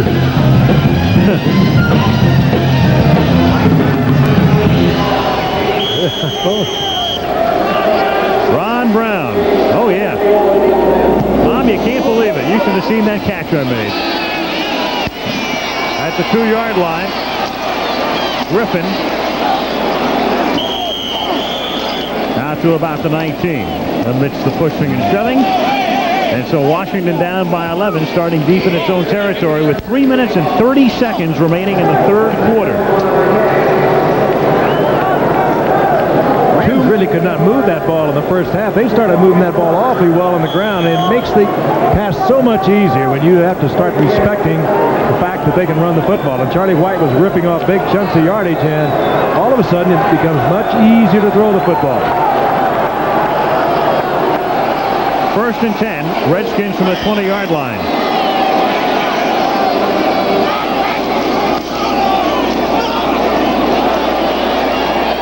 Williams for Clark, and it's almost intercepted. Leroy Irvin. And that's not a very good read by Doug Williams. That's a ball that he really shouldn't have let go, because Gary Clark was never open on the play. They tried to line him up at tight end to hide him. You notice he was snuggled in there next to Joe Jacoby, but all the way Leroy Irvin has the coverage on this. Gary Clark has no chance at a play on the ball. And that's just a pass that he never should have thrown, as Johnson comes on in. Newsom, rather, comes in at the same time. Second and 10 from the 20. Williams is 0 for 5 in this half. 1 for 6 now as Bryant makes the catch and scrambles out to the 26-yard line, and that will set up a 3rd down and 4. Kelvin Bryant. Meanwhile, Ernie Zampese, who came over from San Diego to run the offense and install a new offense, talks to his Chargers. That's Chargers minus the R. The second one. 3rd and 4.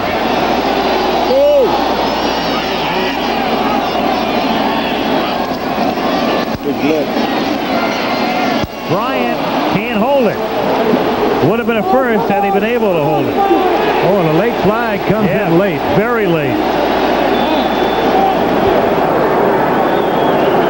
And that pass appeared to be thrown back behind Kelvin Bryant, but a crucial mistake by Los Angeles with a personal foul. It was thrown right at the feet of Kevin Green and thrown after the ball was dead. The whistle was blown. Number 91, defense, after the ball was dead, 15 yards, first down.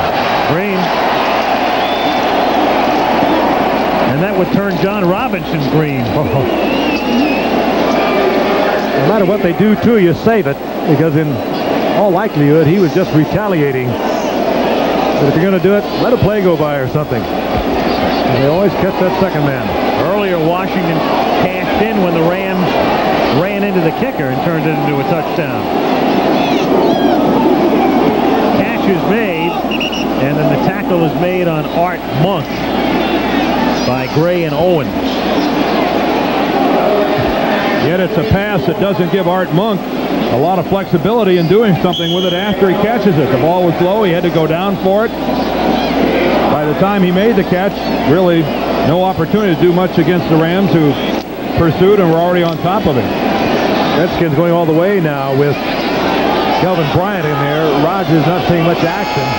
Bryant doesn't give you the run, but he gives you the pass out of the backfield. 2nd and 5, and it's Bryant busting his way across the 50 for a first down, or what should be anyway. Owens and Green converge on the tackle. Great star in the USFL with the first the Philadelphia Stars, later to become the Baltimore Stars. What a versatile athlete he is. Terrific receiver out of the backfield, very heady. Reads defense as well. They tried to go to him on several occasions tonight, and he works very well against the Rams' type of defense, that being his own. 1st and 10 at the 48.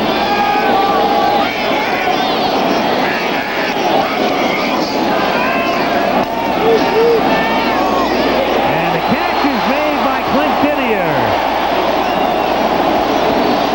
All the way to the 28-yard line for a first down. And there was nothing wrong with that throw. That toss from Doug Williams was just as pretty as it could be, right over the top. He's going to look at Clint all the way, who's just making a break to the sideline. And that is a nice touch on the ball. Dropped it right in over the top of Larry Kelm. And Doug Williams starting to get a little cooperation from his receivers. And a lot of effort from his offensive line. He had plenty of time. Didier had caught 2 passes all season coming in. That's his 2nd catch tonight. 1st and 10 Skins at the 28. Bryant can't hold it. Even had he held it, Kevin Green was right there, ready to bury him. 1:34 to go in the 3rd. And that might be the easiest way to tell when a quarterback has had minimal work. It's not so much his touch on the long passes, it's his ability to deliver the short passes. And I think a good illustration there of Doug Williams, who really has had minimal work. Keep in mind that he's out during the strike as well. And this is really just a simple toss to Kelvin Bryant, and it just gets away from him. 2nd and 10.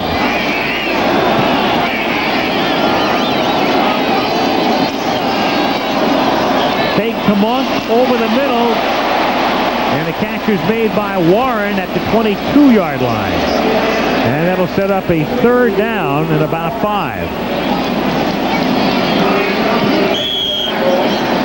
How's that for concentration and holding on to the football? He knew he was going to get it. Been doing that for a lot of years. We talked earlier about the way the Rams will sit back in that zone defense. If that's the case, your tight ends come into play. Notice the evening that Warren and Didier are having. On this drive, they've been productive. 3rd and 5 at the 22-yard line. And Williams releases to Bryant for the first down inside the 10-yard line. Taken down by Newsom. He works great out of the backfield, and good play by Williams again, letting Bryant coming all the way around from the right, letting him clear the linebacker, and he's wide open. This is Kelvin Bryant lined up right here. It's just a simple thing out of the backfield and then all the way across the formation. But look how Doug Williams is choosing and mixing up his receivers. He's just locked up one-on-one. That's Vince Newsom. Kelvin Bryant makes the move and comes clean. And Doug Williams alternating his receivers, 1, 2, 3, 4. On 1st and goal, Bryant, a 3-yard gain down to the 6, and that will end the period. So we will go to the 4th quarter with the Rams on top by 11. We'll be back after this word about an upcoming show on ABC and a word from your local station.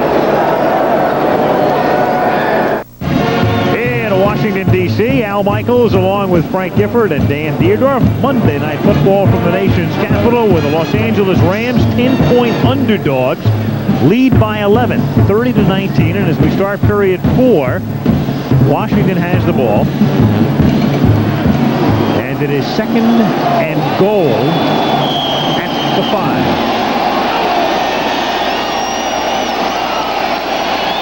George Rogers is back in the game. Fake to Rogers, pass into the end zone, caught, touchdown, Art Monk. What a read by Williams. Not bad for artistic value. No, not bad. And what a throw by Williams, and he just has to put this in a perfect spot. A simple little break-in pattern by Art Monk, but Doug, what he did effectively is wait for the defense to move in front of the ball. Let's take a look at it. That's Didier in motion. That was Art Monk that just moved in front of our screen, but notice how Williams, with that great protection, waits for the Rams to collapse up towards the line, and Art Monk just wide open in the end zone. Ali Haji Sheik with Jay Schrader holding.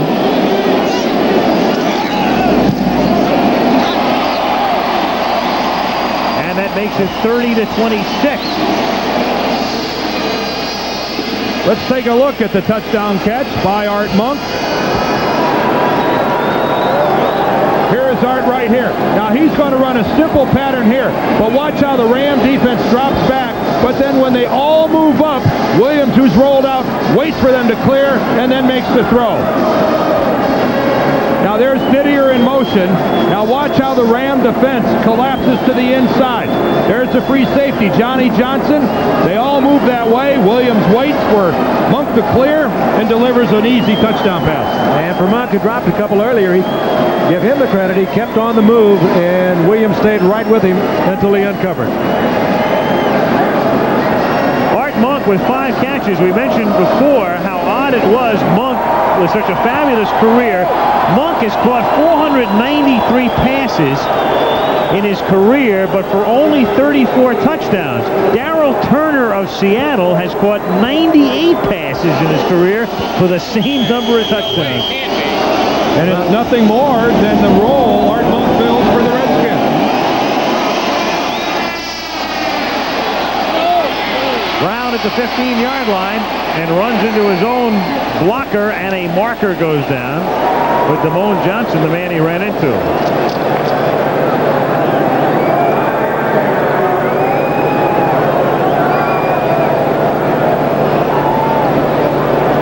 Going back to Art Monk and his role with the Redskins, it's Gary Clark, the receiver that runs most of the long patterns, and before Clark rather, keep in mind that was Charlie Brown that was working on the other side of the field, the long, explosive type receiver. Multiple penalties there. You can put those signs to music.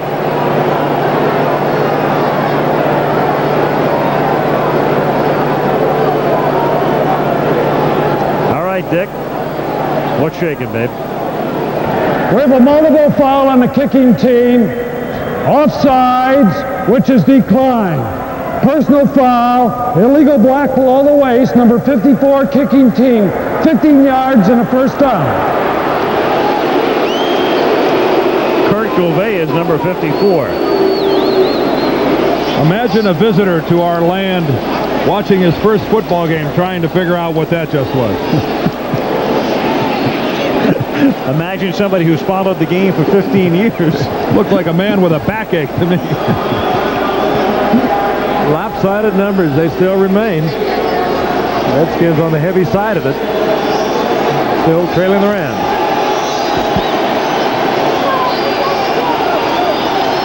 Meanwhile, Jorgensen explaining the call. Further explanation for Robinson.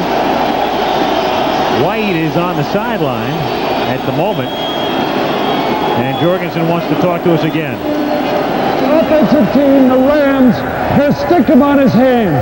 He is suspended at least one play until he gets his Stickum off his hands. First down. There'll be no Stickum. Imagine this guy from another country now. What do you mean they can't use Stickum? It's the Lester Hayes rule. Certainly is. And John Francis, a replacement player, will replace White, at least for one play.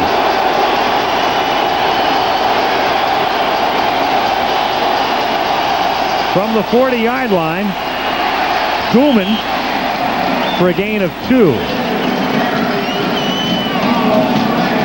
And here comes Charles. Good question would be, how did they find out? That was not a high five you got. That was not that was a low 10 check.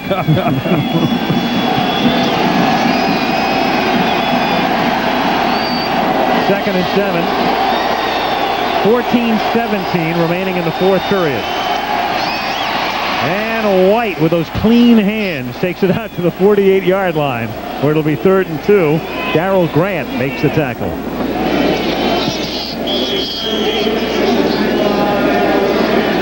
I guess it's impossible for something like this to happen without getting that mental image of Lester Hayes with stickum just dripping off his fingers. And if you've ever been on the field with someone who's wearing stickum, I mean, it's like garlic in a room. Once one person has it on, everyone has it within 3 or 4 plays. White on 3rd and 2 tries to pick up the first down with a little slicing dive and may have it. And he does.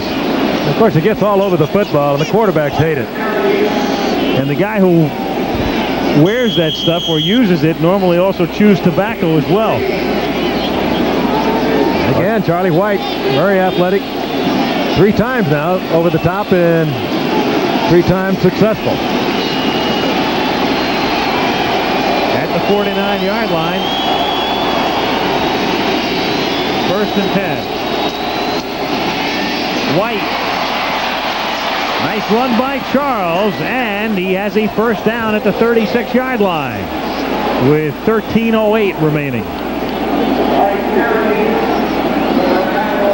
Maybe you don't need Eric Dickerson. 24 carries, 82 yards for Jas White. There's a lot of football still left in this guy. And I know we've touched base with his problems and whatnot, but his productivity is there regardless of the problems he's had on a football team. Regardless of your record, he's a guy that can start and play a lot of ball for you.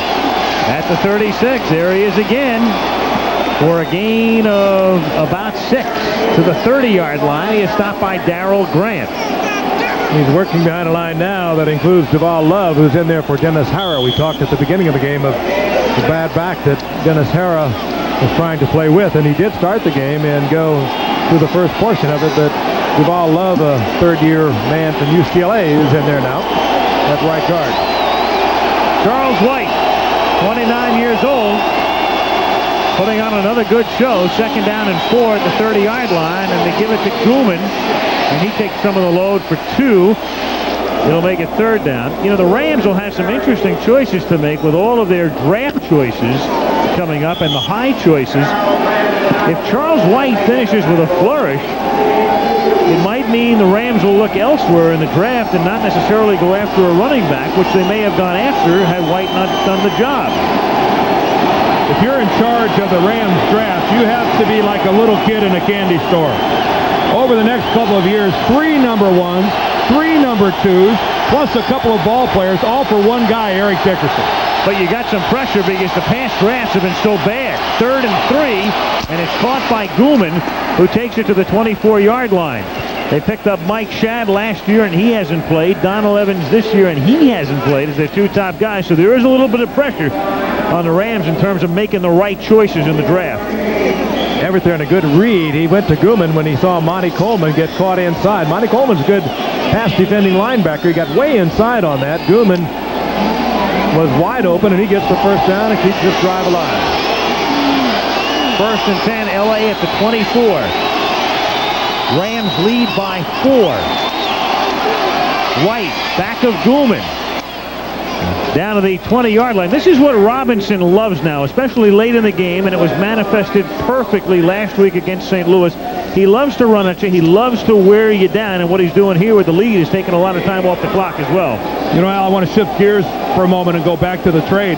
You know, there's another aspect of the Dickerson trade, and John Robinson told me about it yesterday. He said, you know how much pressure this takes off of the shoulders of Jim Everett right now, as far as not having to be instantly productive and produce a winner?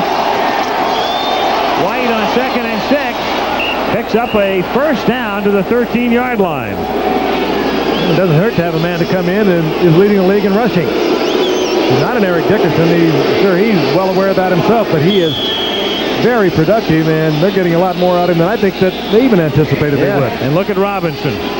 This is his football. Yep. All the way back to SC. He loved it. Remember last week, I can't recall ever seeing a drive go 11 minutes with 23 plays. Maybe look at him one. But that's what they did last week, and it resulted in a field goal to win the game. White now has 99 yards. On first down, Goulman gets pushed back. Grant leads the charge. Didn't hurt to have Charles White at SC. Marcus Allen. His favorite saying was they love to run with the football. I like to watch him run with the football. Student body right.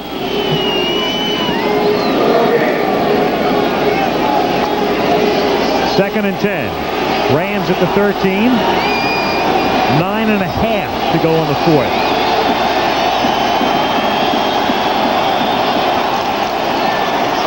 White gets bottled up at the 11-yard line. He is stopped there by Charles Mann and Mel Kaufman coming up for support. Dan talked about earlier, and when you do not have the great confidence in your quarterback, which I'm sure they don't have in Jim Everett, even though they think he's going to be a great one, you get him in a position now where you almost have to throw the ball or run the draw play.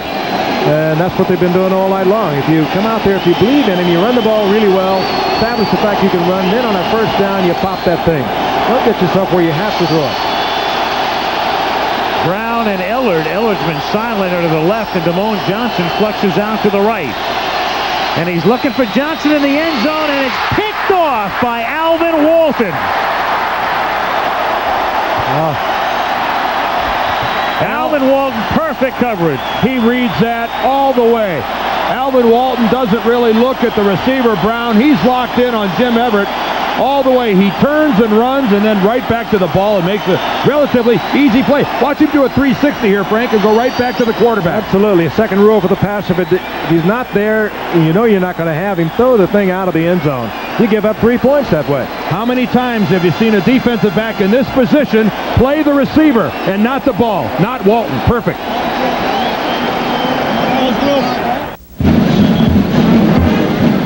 Alvin Walton, quaffed by Mr. Phyllis. Or Kenneth in New York. I guess if the Boz can do it, so can Alvin Walton. He made a super play. He had an interception in the wild card playoff game against L.A.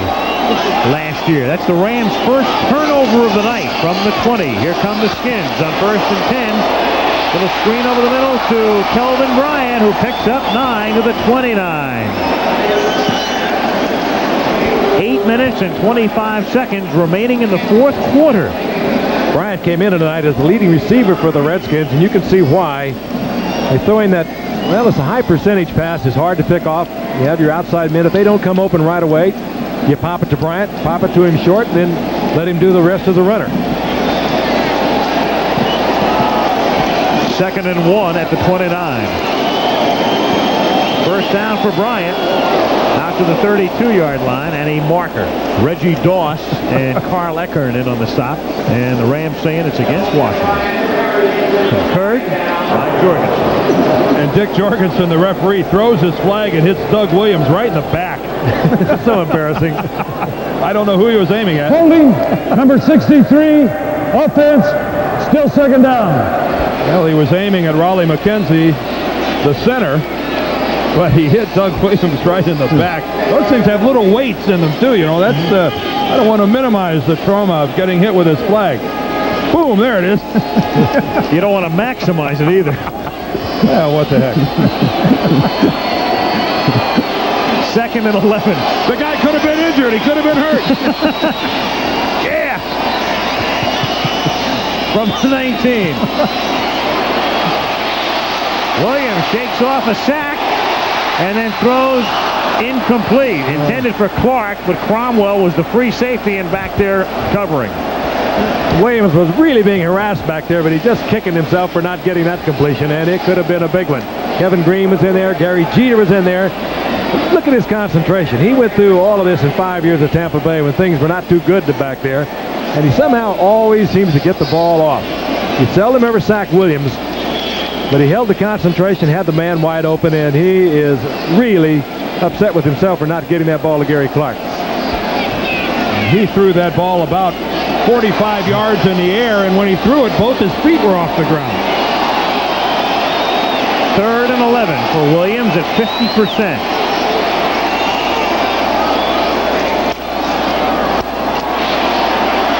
Williams, good coverage in the secondary and the sack. Kevin Green, number 91, getting the sack. Nobody got open.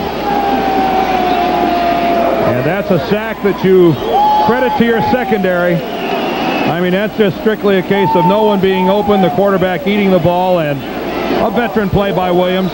You don't throw it up for grabs. You don't need a turnover at this point in the game.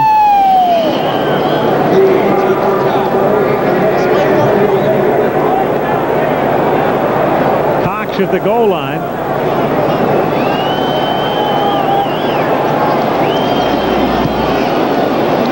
That's a low kick, but it takes a good Redskin bounce and bounces away from Hicks. And thus it turns out to be pretty good and will look real nice on the stat sheet for Cox. 46 yards. There's the man with the sack, and we've got 7:01 to go in the 4th.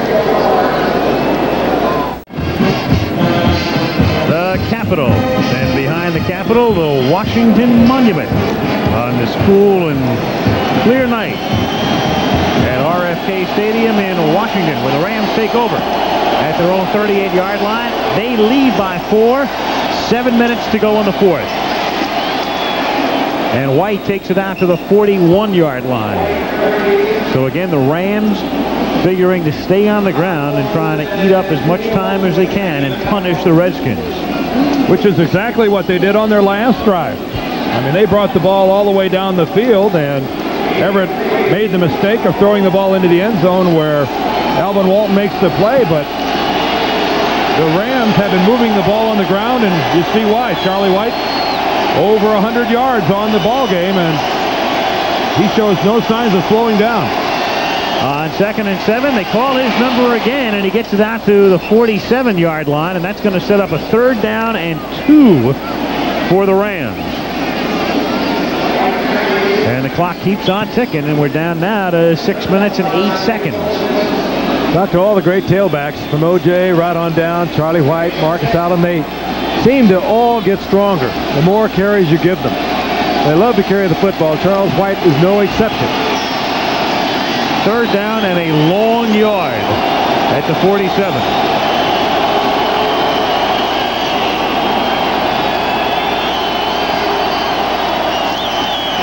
And White gets bottled up. Marcus Cook, number 74, in on the tackle. The man who created it. There he is. And boy, was he in the Rams backfield. And just when we were talking about the Rams here in the 4th quarter, putting together some time-consuming drives, Cook comes up with the play, and it looks like the Rams, after some indecision, are going to go ahead and punt the football. Well, what Robinson wanted the official to do is start that clock. Started to wind his arms. Redskins did not even consider pass. They had brought it their secondary. They hit every gap there was. There was no way in the world Charles White was going to get that, particularly over the top. They totally disregarded pass.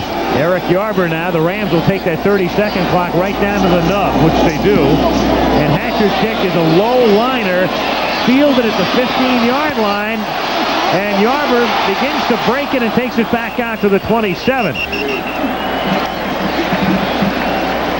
So the Redskins and Williams, after the tackle by Kelm, start from the 27 with 5 minutes to play. Jay Schrader has handled it all very well this past week. Of course, he didn't like being put down, and he's handled it well. Bad game against Philadelphia a couple of weeks ago, 5 for 10 last week before they finally pulled him out. Tough decision for Joe Gibbs, but he has handled it very well. He, of course, is the Redskins Travelers Man of the Year. That, of course, nothing related particularly to football, but his activity within the community, and he will represent the Redskins in the Travelers Man of the Year, is announced at the Super Bowl. Skins at the 27, and Williams has Didier open, and he makes the catch at the 50-yard line. Stopped by Johnny Johnson, and a big 22-yard pickup. And that hurt. Never get over admiring somebody like a Didier. He'll turn his back to the defender, and he knows he's coming. It did hurt, too. Right in the kidneys, and Clint just lined up at tight end, just straight down the field and turned back for the football. And it's such a well-thrown ball that he never even breaks his forward momentum, and by turning back, protecting the football, exposes himself to that shot in the back and takes it and holds on. More catches tonight than he did all season coming in. He's caught 3 balls tonight, 5 for the year. First down at the 50. Swing out to Bryant. Escapes 1 tackle and then gets run out of bounds by Wilcher at the 48, and that stops the clock with 4:09 remaining. Jack Kent-Cook, the owner of the Redskins, would dearly love to own a baseball franchise, Joe. Wouldn't he? Yeah. Every time you come into Washington, there are signs up, and there's one here tonight that says, "How about Monday Night Baseball in D.C.?" And he's not just idly passing the time up there. I sat with him during the Redskin practice yesterday, and he said, by the way, you know, that was Doug Williams' 14th completion in a row. This is during practice. He's paying that close of attention. 2nd and 7. And it's incomplete. No, he said, Dan, that was Doug Williams' 14th completion in a row. Williams is complaining. Michael Stewart in there defensively just tackled Kelvin Bryant coming out of the backfield. And Williams is really upset. He wanted to get the ball to Bryant. And Michael Stewart came up and just tackled him. Williams showing a little emotion as he picks up the play from the sidelines. You'll see it up at the top of your screen. Bryant, top of your screen, coming around. Watch number 23. Just takes him right down. That's what Williams was complaining about. 3rd and 7 at the 47.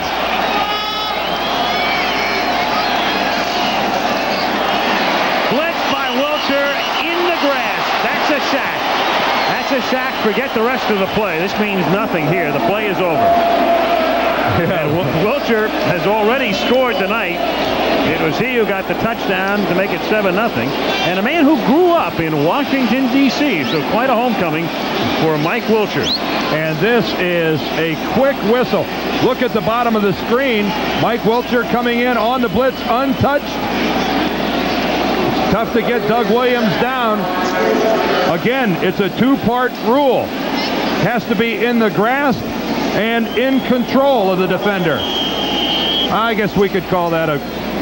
He clearly was in the grasp. Whether he was under control is another story. They tend to blow it when it's that obvious that no way you can get away from it, just for the protection of the quarterback. Well, no one in Washington is complaining. Steve Cox. High kick. Not great distance. And fair caught at the 23-yard line by Clifford Hicks with 3:36 remaining in the 4th quarter. And we can tell you that coming up on ABC News Nightline, a hostage showdown in Louisiana and a massive riot in Georgia caused by Cuban detainees. How can their demands be met? That's tonight on Nightline following your late local news. And then tomorrow night, after Who's the Boss and Growing Pains, a rock and roll tribute to the magazine that recorded music history as it happened. Dennis Hopper hosting Rolling Stone magazine's 20 years of rock and roll tomorrow. They got their right host. Yeah. At the 23, it's Charles White who gets tackled at the line of scrimmage by Olkowitz, and Washington's going to take a timeout. Now, this is a very interesting little call here. With 3.5 to play, they're going to take a timeout. Extremely interesting. And that's a planned timeout. I mean, that was something that they knew they were going to do if they stopped them for no gain or next to no gain. I find it hard to question most anything Joe Gibbs decides to do. Yeah, except at this point, though, I mean, there's so much time left. I think they're firmly convinced that the Rams can't get the first down on them. But then if they get the ball back and they don't move and have to give it away again, they've got nothing left. And what they're doing here is they're trying to save the maximum time between plays. You can understand the philosophy. The only thing we're questioning is with 3.5 to go. And a very strong belief that they can stop the Rams offense. The Rams offensive line has been doing a superb job considering Redskins, man, are really thinking, almost disregarding pass. Well, it's a curious call, too, after doing it on first down. On second down coming up, if you do it on third down, well, he's 91 seconds away from the 2-minute warning. So I think what Joe is saying is if I let the clock run down until the 2-minute warning, what I've done in essence is really blow off a minute and a half of this ball game when you only have 3.5 left. Well, the other thing too is if you use all your timeouts on defense, you're down by 4. You might have to save one for the offense. Well, he hasn't used them all yet. We'll see. Second down and 10 at the 23. And what he does really is force Everett to pass, and he throws for a first down out at the 41 to Henry Ellard. So now it comes back to burn you. You burned a timeout, and now the Rams start a new sequence. Had a good call. Second and long. We've seen the Rams time and time again keep it on the ground until they got a third down. That time they put it in the air, and Ellard was wide open. Yeah, he's just working man for man against Darrell Green. Relatively simple pattern and a gutsy call by the Rams.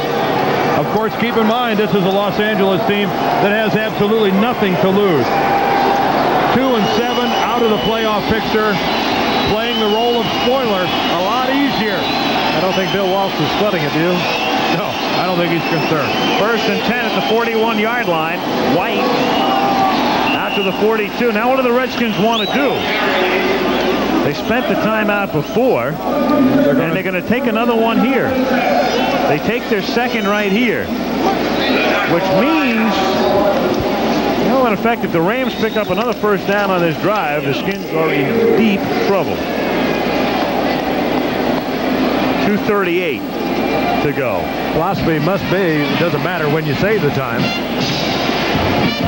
Save the maximum, and as soon as it goes down, you take it. Well, in Joe Gibbs' scenario of how this was all going to work out, he didn't see Jim Everett throwing upfield to Henry Ellard. Well, in a way, exactly right. He wasn't planning on that. In a way, though, he forced Everett to do that when he called that timeout. The Rams then said, okay, if we keep it on the ground, he's going to use another one. He almost forced the Rams to throw on 2nd and 10 there. You don't force John Robinson to throw. He doesn't like to throw. He's got to think about the strategy there. Oh, I know what you're saying. It's been played out across the field.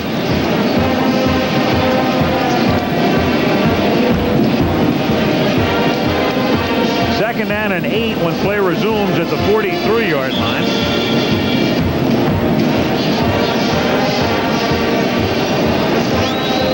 You know what Joe Gibbs is reading right there? He's reading a piece of paper that says this telecast is presented by the authority of the National Football League. It's intended for the private use of our audience. Any rebroadcast or any other use of this telecast without the express written consent of the National Football League is strictly prohibited. Second and 8 at the 43-yard line, and it's White who gets taken down at the 44-yard line, and this means Washington will use another timeout. They are now out of timeouts. What comes upon us now for the Rams is a 3rd down and 7, and the only time that Washington can now stop the clock for the balance of the game is at the 2-minute warning in 33 seconds. Which, if they don't get the first down, will at least stop the clock before the change of possession. So I'll tell you, it's a first for me. I've never seen it. And I can get the theory and get the philosophy of it. You save the absolute maximum time. You have the one timeout remaining. That, of course, the 2-minute timeout. But I've never seen it played out this way. I've never seen all of the timeouts used in such fashion at this particular point. But what he's doing is he's gambling. It's as simple as that. He's saying we're going to stop him here and take our chances. The Rams, of course, have all their timeouts remaining should Washington somehow get the ball back and take the lead. Certainly going to put the pressure on Doug Williams. And, of course, on the play calling of Joe Gibbs. The Rams can pretty much end the game right here with a first down is what it amounts to. 3rd and 7 at the 43. And what Joe Gibbs is talking about with Doug Williams is because of trailing by 4 points, field goal range is meaningless. They must score a touchdown. Ellard left, Brown right on 3rd and 7, and they give it to White, and they stop him at the 45-yard line. And it's Manley and Bowles in on the tackle, and that will take us to the 2-minute warning. So the Rams will be forced to kick with 2 minutes to play, and then Washington will get the ball back without a timeout, and a field goal would mean nothing for them.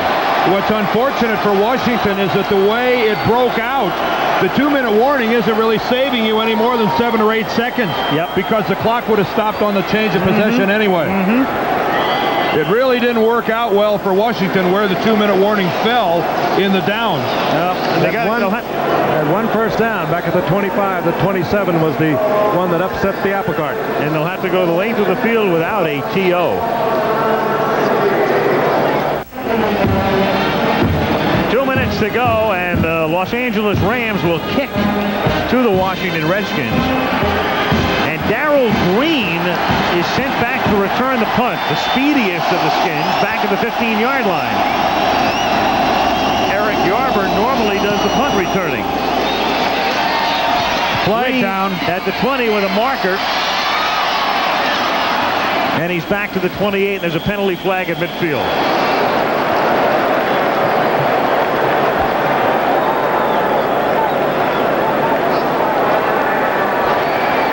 Downfield early.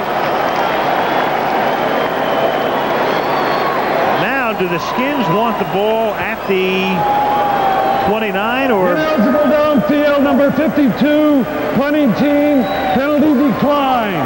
First down. They'll take it where they've got it. Well, that's because it already burned off 11 seconds. We went from 2 minutes to 1 minute and 49, and to punt it again shoots another 11 or 12 seconds. And Rams are tough on the punt return. Their special teams against the punt return very good. All of that factored in, I'm sure, in Joe Gibbs' decision. Well, they're in a situation where 60 and 65 yards isn't good enough. They have to go 70 for the touchdown. From the 30. Williams under pressure, dumps it off for Bryant, and he's going to stay in bounds at the 39, and the Redskins have to hurry it up. And the Rams give up that pass as long as Washington wants to throw it. 2nd and 1.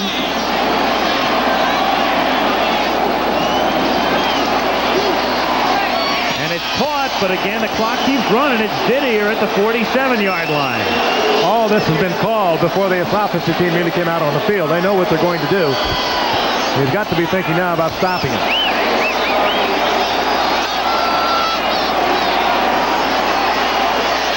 And it is a catch, they say, at the 48. I don't know that that does Washington that much good. Well, why are the Rams letting the receivers up so quickly? They're not even holding the Washington receivers down on the ground. They're not even getting on top of them. 2nd and 5 at the 48-yard line. Pressure on. He escapes the grass. He goes deep, but only the Rams are there. There are all kinds of flags, and it's dropped by Johnson. Gary Clark was held. He tried to break it downfield, and he was held by the defender at the 30-yard line, and the flags were all over it. And this is going to go against Los Angeles, I think. With 40 seconds. And that'll be an automatic first down, and here we go, folks. Watch Gary Clark working with Johnny Johnson. Johnson is just not going to let him get beyond him, man. Williams was looking right at him at the time. Oh, how could they call that a penalty? Drama and is thickening. What a... it's only a 5-yard penalty, though. It's not that big of a deal. Well, it's an automatic first down. That counts. Yeah. The call is interference. Number 20, defense, first down. 40 seconds now. At the 43-yard line. Well, they're going to move it up to the 31. From the spot. They had it originally marked. put it down outside the 40. It goes to the 31. Now it is a big deal. That's the difference between defensive holding, which is 5 yards and a first down, and interference, which goes to the spot of the foul. Yep. That's a big difference. First down at the 31-yard line. Williams pressured, dumps it incomplete. He was almost sacked. 35 seconds now, and 2nd and 10. And Robinson thought they should have called in the grass.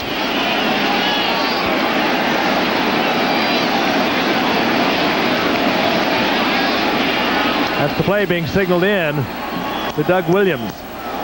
And it would not be above Joe Gibbs to think something inside. It's going to be very difficult to get outside on the Rams. Outside where a receiver, and it is almost in the grass. The Rams are not going to let him to the sidelines. Grasp and control, not the situation. 2nd and 10 from the 31. Williams firing it, and it is caught out of bounds at the 15. Goes Gary Clark, first down. Oh, great effort on the part of Williams and Gary Clark. And that is nothing more than a timing pattern all the way. The deep out pattern, it takes a strong arm, and that ball was perfectly thrown. Ballet on the sidelines by Gary Clark. Working against Jerry Gray, one of the best in the business. He knew he had help on the inside. But he laid off, and Gary Clark made a good move to the sideline. Clark and Monk both go to the left at the 15-yard line. And Williams looks in that direction and goes for the end zone. No, Art Monk. Oh, I thought he had a touchdown. For a split second, it looked like it. Boy, it sure did. Williams had it right in there. 24 seconds. This is Kelvin Bryant on a pickup. Good block by Bryant. And there is Monk. Art Monk, for the second time tonight, third time tonight in reality, dropped a perfectly thrown pass. That is a major mistake by Art Monk. 2nd and 10. Monk and Clark to the right this time. And Monk goes in motion. For Monk again. Can't hold it. Intercepted by Irvin. Leroy Irvin has just salted it for the Rams. Oh, and what nightmares for Art Monk tonight. And John Robinson and the Rams will take a very pleasant red-eye flight back to LAX. A difficult ball in the sense that it was thrown hard in traffic. Art Monk is going to take a hit, but this is a pass again that he has to catch. It's a well-thrown ball by Doug Williams. Beautifully thrown. One you catch if you're Art Monk. He's caught so many of them in his career. Johnny Johnson was in there with the shot. But going back to the play before that, these are two that Art Monk is going to think about for a long time to come. Both of them, these passes were game winners. I mean, this is no gimme. Let's not say that. That's no gimme. That ball is way out in front of him, and it certainly can't be compared to the first one he dropped. But still, a catchable ball. Everett goes to one knee to end the game. And Clark reflects the agony of the Washington Redskins. Leroy Irvin on the suspended list a couple of weeks ago. He had been on the inactive list before that. Picks up the intercept, and the Rams are now 3-7, and the Redskins are now 7-3 and lead Dallas by 2. And our thanks to Steve Hurt downstairs and to George Hill and Malibu Kelly Hayes of Topanga up here in the booth. With the support tonight, Al Michaels along with Frank Gifford and Dan Deerdorf, and that's the story from RFK Stadium in Washington. And I imagine that this game was well received in Chicago and San Francisco. Because they are both 8-2. There's your final again. Rams 30, Skins 26. This ABC Sports exclusive has been brought to you by Pontiac, America's road car company. We build excitement. By Miller Genuine Draft, cold filtered draft beer. It's as real as it gets. By Tandy Computers, there is no better value. And by Magnavox, smart products for smart people. Magnavox, smart, very smart. This Saturday on ABC Sports Live, tennis coverage begins with the stakes match presented by Minolta. Yvonne Lendl, John McEnroe, Pat Cash, and Stefan Edberg compete in a $1 million format. And the next Monday night will be at the Kingdome for the AFC West rivalry featuring the Los Angeles Raiders and Bo Jackson against the Seattle Seahawks. This has been a presentation of ABC Sports, recognized around the world as the leader in sports television. See you next Monday.